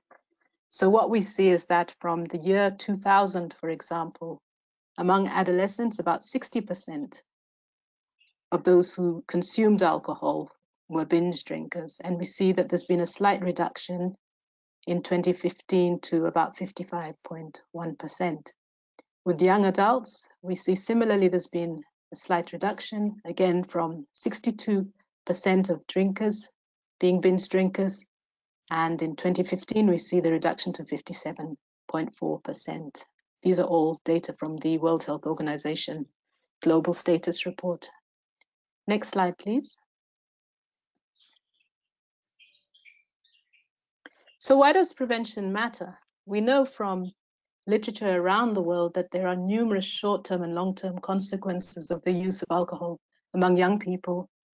And therefore, it's important that in addition to stopping early use, it's important to consider harm reduction as well, so preventing the harms that are associated with the use of alcohol. And as we've heard from previous speakers, there are numerous harms, be they health-related harms that affect people. In sub-Saharan Africa, infectious diseases are particularly problematic. Social and behavioral harms are also of significance, so sexual risk behaviors that lead to infectious diseases, HIV in particular. Interpersonal violence is of major concern. Self-harm, suicidality, injuries, those are all associated, we know, with alcohol use, and those are really health issues, health problems that one would want to be preventing. In the academic area too, school dropout is of significant, school failure. And then, of course, in the long run, we know that alcohol use is associated with alcohol use disorders. The earlier the use of alcohol, generally, the more likely an individual is to develop alcohol use disorders. And then finally, of course, other mental health problems, depression and others are associated with the use of alcohol by young people. Next slide, please.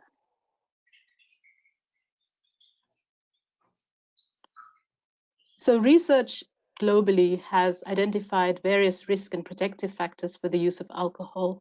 And in our own environments, in parts of sub-Saharan Africa and in South Africa in particular, we have conducted research over years to identify many of these similar types of risk and protective factors. So again, we've heard from a number of speakers today about the different domains of risk factors. And so what I'm going to do is, rather than speak about all of them in the time that we have, I'm going to focus on the community level risk factors for alcohol use.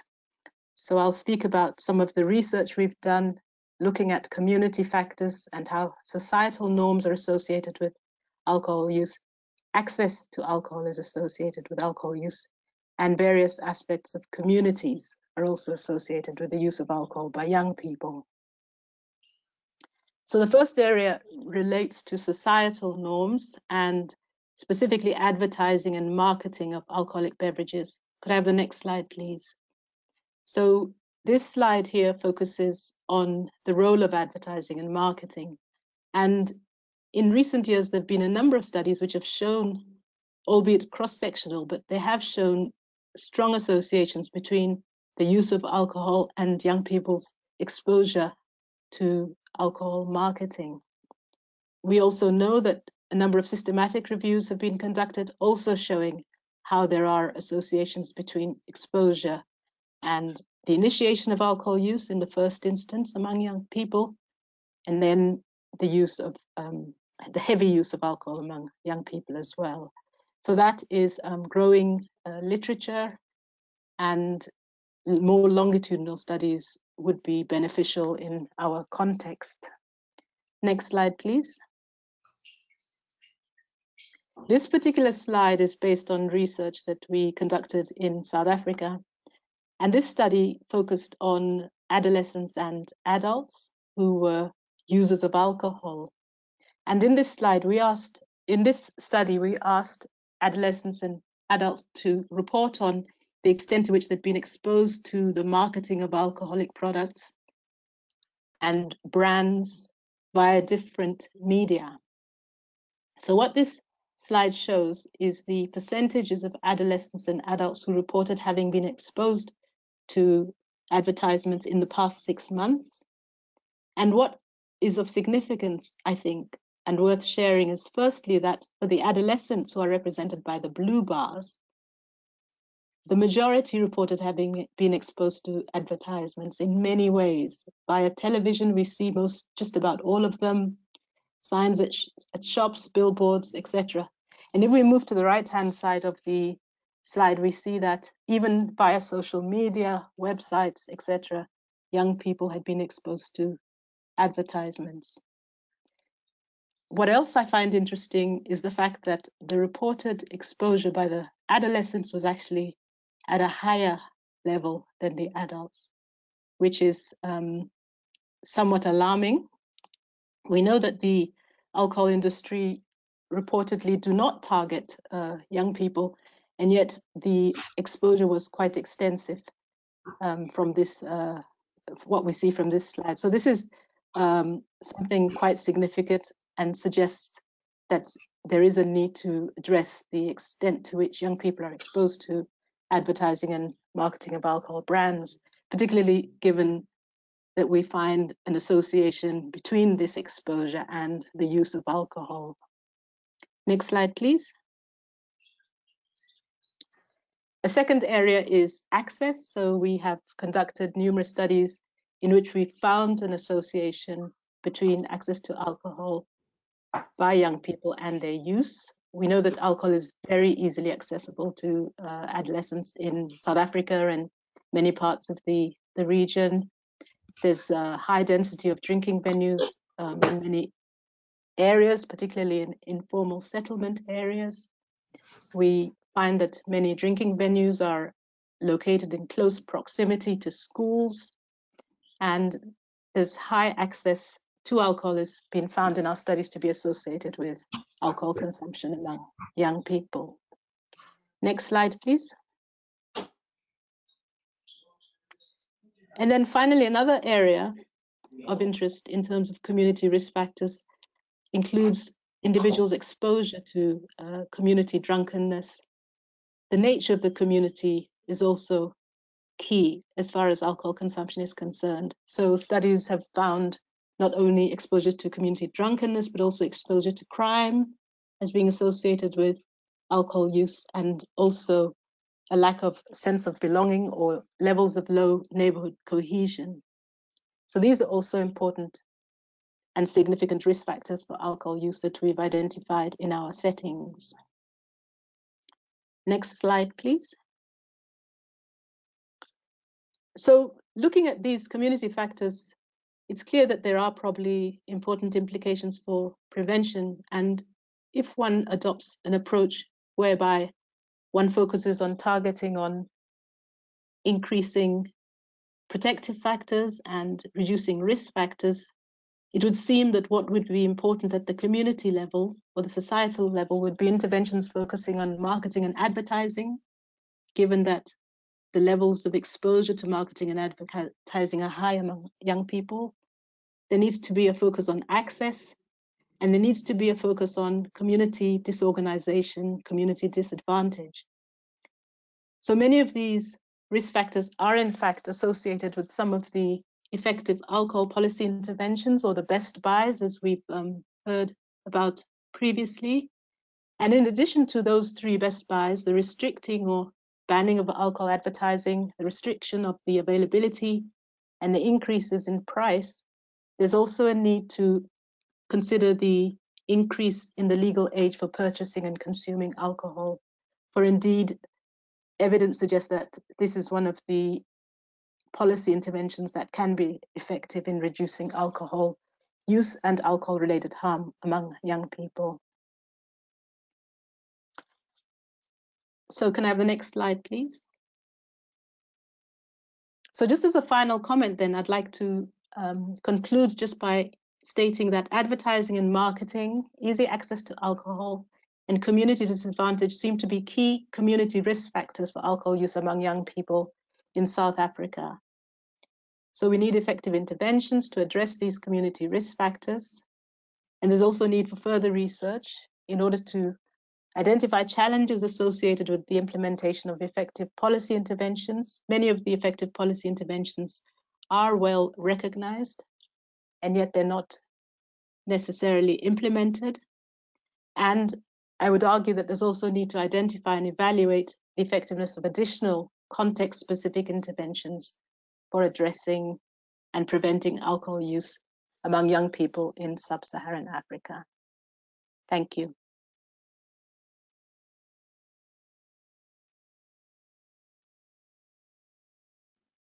Thank you very much, Neo. I'm now going to go straight into introducing Professor Tumaswegwe to you, who is an associate professor in the Department of Epidemiology and Biostatistics, and the immediate past chair of the department. He is a country lead for the AU initiated drug epidemiology network, and is working on a surveillance system for alcohol drug use in Kampala metropolitan. He has led research to form the Alcohol, Drug and Addiction, and has authored and co-authored a number of publications. He has also supervised several graduate students in the same field. Over to you, Professor. Thank you.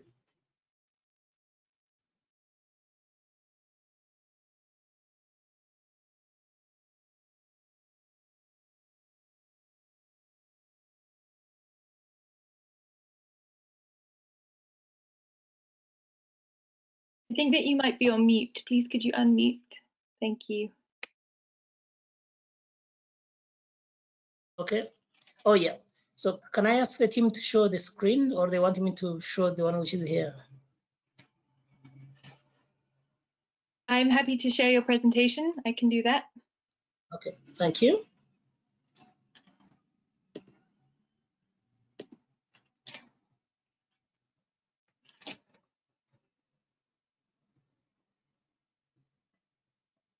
Okay.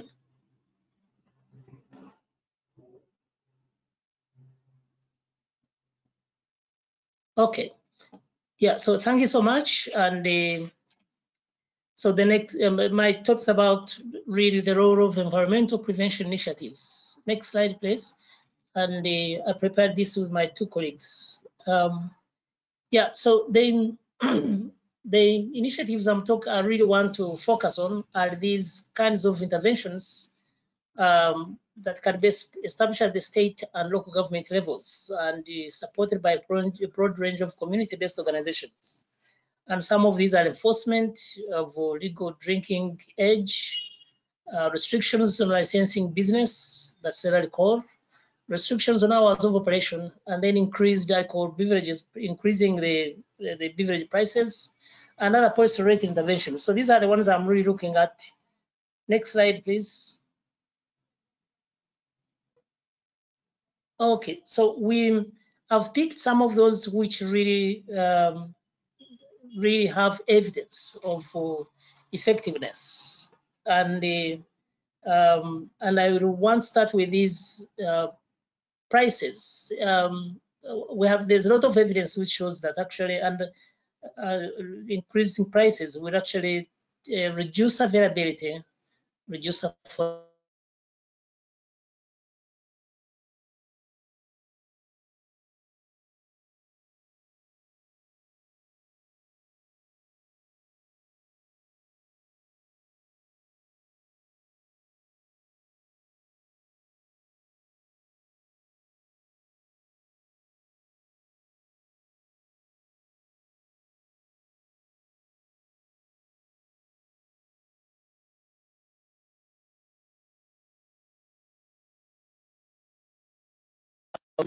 Next, the next slide.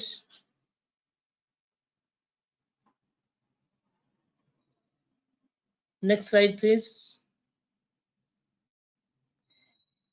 Yeah, minimum drinking age is something which has worked, and there is people have done a lot of research through this. We've also debated this, like in Uganda and other developing countries have also tried to do the same thing. And you know, the biggest problem is always the implementation of all this. Limiting blood alcohol concentration. Several studies have shown this. Studies by Fair and Voas, they really found that they could actually, really reduce alcohol consumption, and also some study recently done in Uganda found that the enforcement is really a big problem. And actually, even any of these other initiatives, one of the real constraints are the enforcement. Next.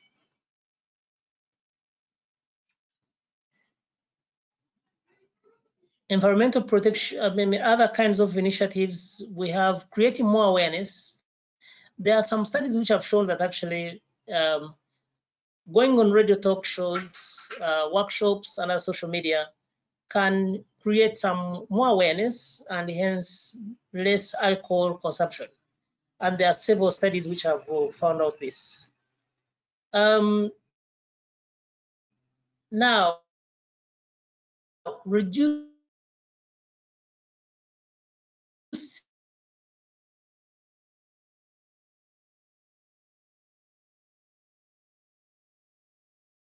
number of outlets or reducing the outlet density. This has come up in Neo's presentation, but even other studies, it is shown very clearly that if we can actually reduce the density, then alcohol consumption will reduce because access will have reduced as well. And then the Tatlow, Clapp, and the Foreman even went further to actually look at to find out that for each unit increase in outlet density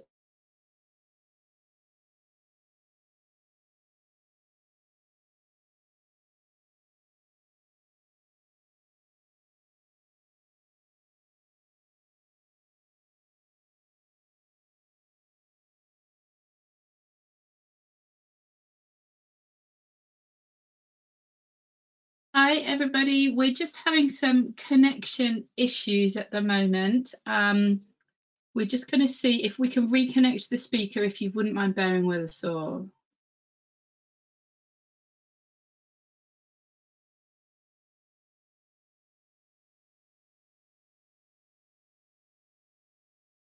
sorry.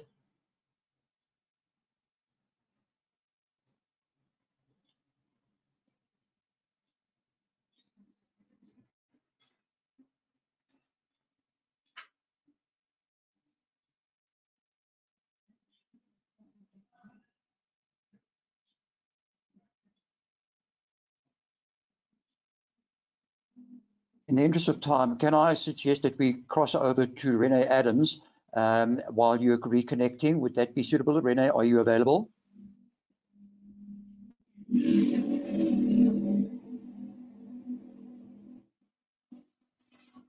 Renee, are you there?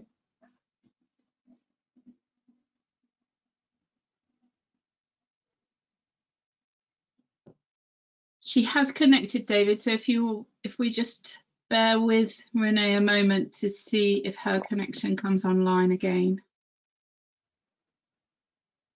There we go. Let me introduce Renee from our neighbouring state of Namibia, where she is the head of the subdivision Substance Abuse Prevention, Drug Control and Rehabilitation, the Director of Social Welfare within the Department of the Ministry of Health and Social Services. She's an expert in the field and has been working in the field for a number of years. She holds a master's degree in social work as the Vice President of the Social Work and Psychology Council in Namibia, and also represents the Ministry of Health on a number of boards. Renee, over to you. Thank you very, very much. Good afternoon. I'm just having a little trouble of finding my okay, here it is. Fine. Sorry. Thank you very much, everybody, and thank you for the invite. I'm really happy to be part of this process and this conference. I'll just share a few things, but I will share a model of intervention of Namibia that we are currently using in prevention. I know that most prevention approaches focus on individuals, peers, families, and communities. But for this presentation, I will focus on communities, the larger communities, and a specific program that we are implementing in Namibia that we call the court program. Coalition on the reduction of responsible I cannot see anything now. Now I'm wondering. I've lost a bit of contact. I don't know if you can hear me. Yes, we can hear you. I've just brought up your presentation. It wasn't appearing when you were sharing, so I'm sharing your presentation. If you're please able to let me know when to move to the next slide, that would be great. I have worked on mine, but it's fine. It's fine. Okay. So can I have the next slide then?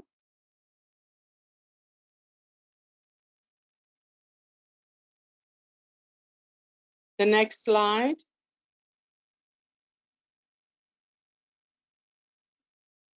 Yes, most prevention programs focus on approaches designed to affect individuals, peers, families, and communities. But for this purpose today, I'm sharing the approach to affect the larger communities that we've been implementing in Namibia, and we call it the COURT program. We implement this program by a comprehensive multi-sectoral approach with a lot of stakeholders from various sectors of society, and by that we mean government, community-based organizations, non-governmental organizations, private sector, religious communities, all of that, and all of them then play different roles in reducing alcohol-related harm in the communities. Next slide.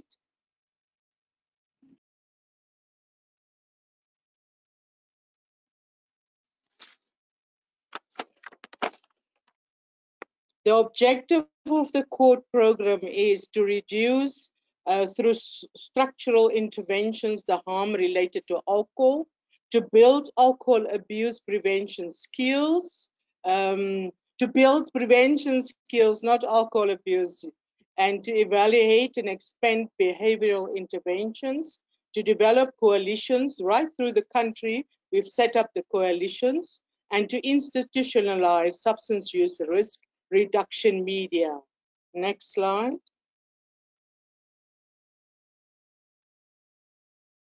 We have a lot of key role players in this model. The social workers, the police officers, the regional and local authorities, teachers, family members, court committees, faith-based organizations and leaders, and then the international organizations. Next slide.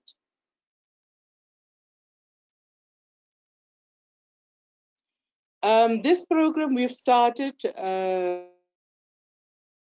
reduce alcohol-related harm, but we also included substance use and also give information about substance use. The courts serve as a forum for health, social, business, civic, and law enforcement leaders, as well as representatives from treatment centers to coordinate their response to address substance abuse-related harm or alcohol-related harm in their specific communities. The court strengthened collaboration among communities and the police officers, and the social worker magistrates are also involved, as well as our political leaders. Can I have the next slide, please?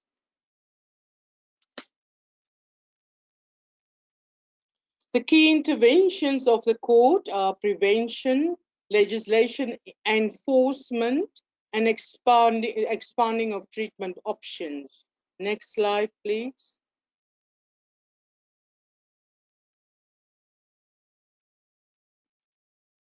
We are establishing court committees, and what they then do, these committees, they identify key activities that that region will do in their planning and include that in their year plan. They have different community meetings, they visit schools, they go house to house, and they have a lot of other activities which I will elaborate on now. The court committees increased awareness raising and mobilized communities on the effects of drug abuse, dissemination and distribution of information on substance use. This, of course, they use various platforms like the radio, the local newspapers, workshops, training workshops, skills developments. We also developed an alcohol toolkit and picture codes that are used as prevention tools in this awareness raising. Next slide, please.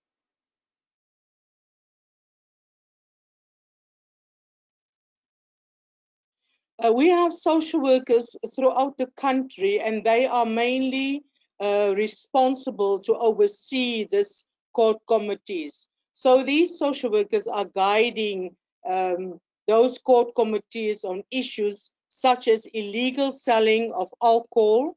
Many times you get people, they take the alcohol to the pay points where of older people, older persons and recipients of government grants. So on the payout day of these grants, they are selling these alcohol illegally. So these committees are standing there and they keep watch and they inform the police to come if there is somebody doing that.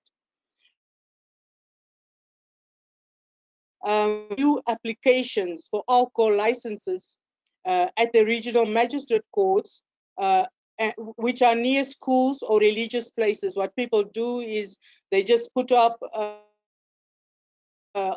beans or alcohol venues, and those venues are normally near schools because they are illegal. So this committee then goes to the magistrate courts and they oppose. And normally when we oppose it, they will not allow that shebeen to operate. Next slide, please. Treatment is the third leg of this intervention, and committees and health professionals are trained to screen and refer individuals to self-help groups, to support groups, to outpatient and inpatient treatment centers. Social workers facilitate the process for the client to access a rehabilitation center. It can be in this country or even abroad in South Africa, where there's many rehabilitation centers. Social workers also conduct family therapy in the process of preparing the client for rehabilitation and assist the client and family with reintegration, follow-up, and support after treatment in an outpatient or inpatient program. Of course, this is just a few of the things that they are using, but it's the main activities of the social workers. Can I get the next slide, please? This model is as a best practice in Namibia and has proven to be very successful as community leaders and members are trained and they are working with the individuals, and at a very early stage, individuals are identified and referred to social workers for help. And they are also working on grassroots level. If they go house to house, they have picture codes, they're having the family sitting down, talking about the picture that they are showing, and then communities and households can equally contribute and feel and be feeling part of the coalition. And the communities accept them because they are part of that specific community. This committee serves also as a helping hand for social workers, because then they bring the client and they also sometimes follow up the client. Sometimes the social worker loses track the client and then they can bring the client in. This court committees also make the services of the social worker or the government very accessible and available to members of the community who wants to change their habits relating to alcohol or drug. And finally, I think my slides stop here, but I can't see. The court promotes strong community participation and partnership while contributing to enhance the self-reliance of its community members in entrepreneurship and income generating, because they do that to support their work in the community. Can I see if there's a next slide? Okay, that next slide say thank you. Thank you very much for me to participate in this process.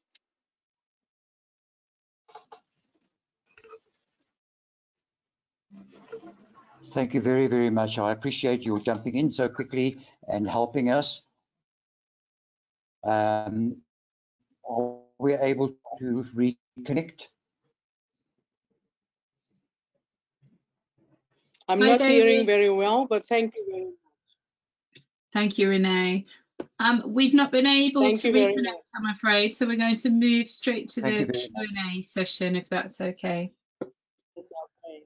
Thank you very much. Okay, so in the interest of time, again, I'd like to suggest that we've received a number of questions, but would ask that the presenters themselves respond directly to those of you who have sent in questions for us. I'd just like to, at the same time, encourage everyone to join ISSUP and to make sure that you understand that there are tremendous value that will be coming to you by being a member of ISSUP. And lastly, I just want to then also mention that there is a session that is going to be taking place next week on the 6th of October. The focus there is going to be on treatment and recovery. We also have, again, an esteemed member as panelists who will be talking on this subject. And I invite you to join us next week on the 6th of October at 2 p.m. for our next session. Thank you very much. And with that, thank you for your attendance and looking forward to seeing you again at the next meeting. Thank you.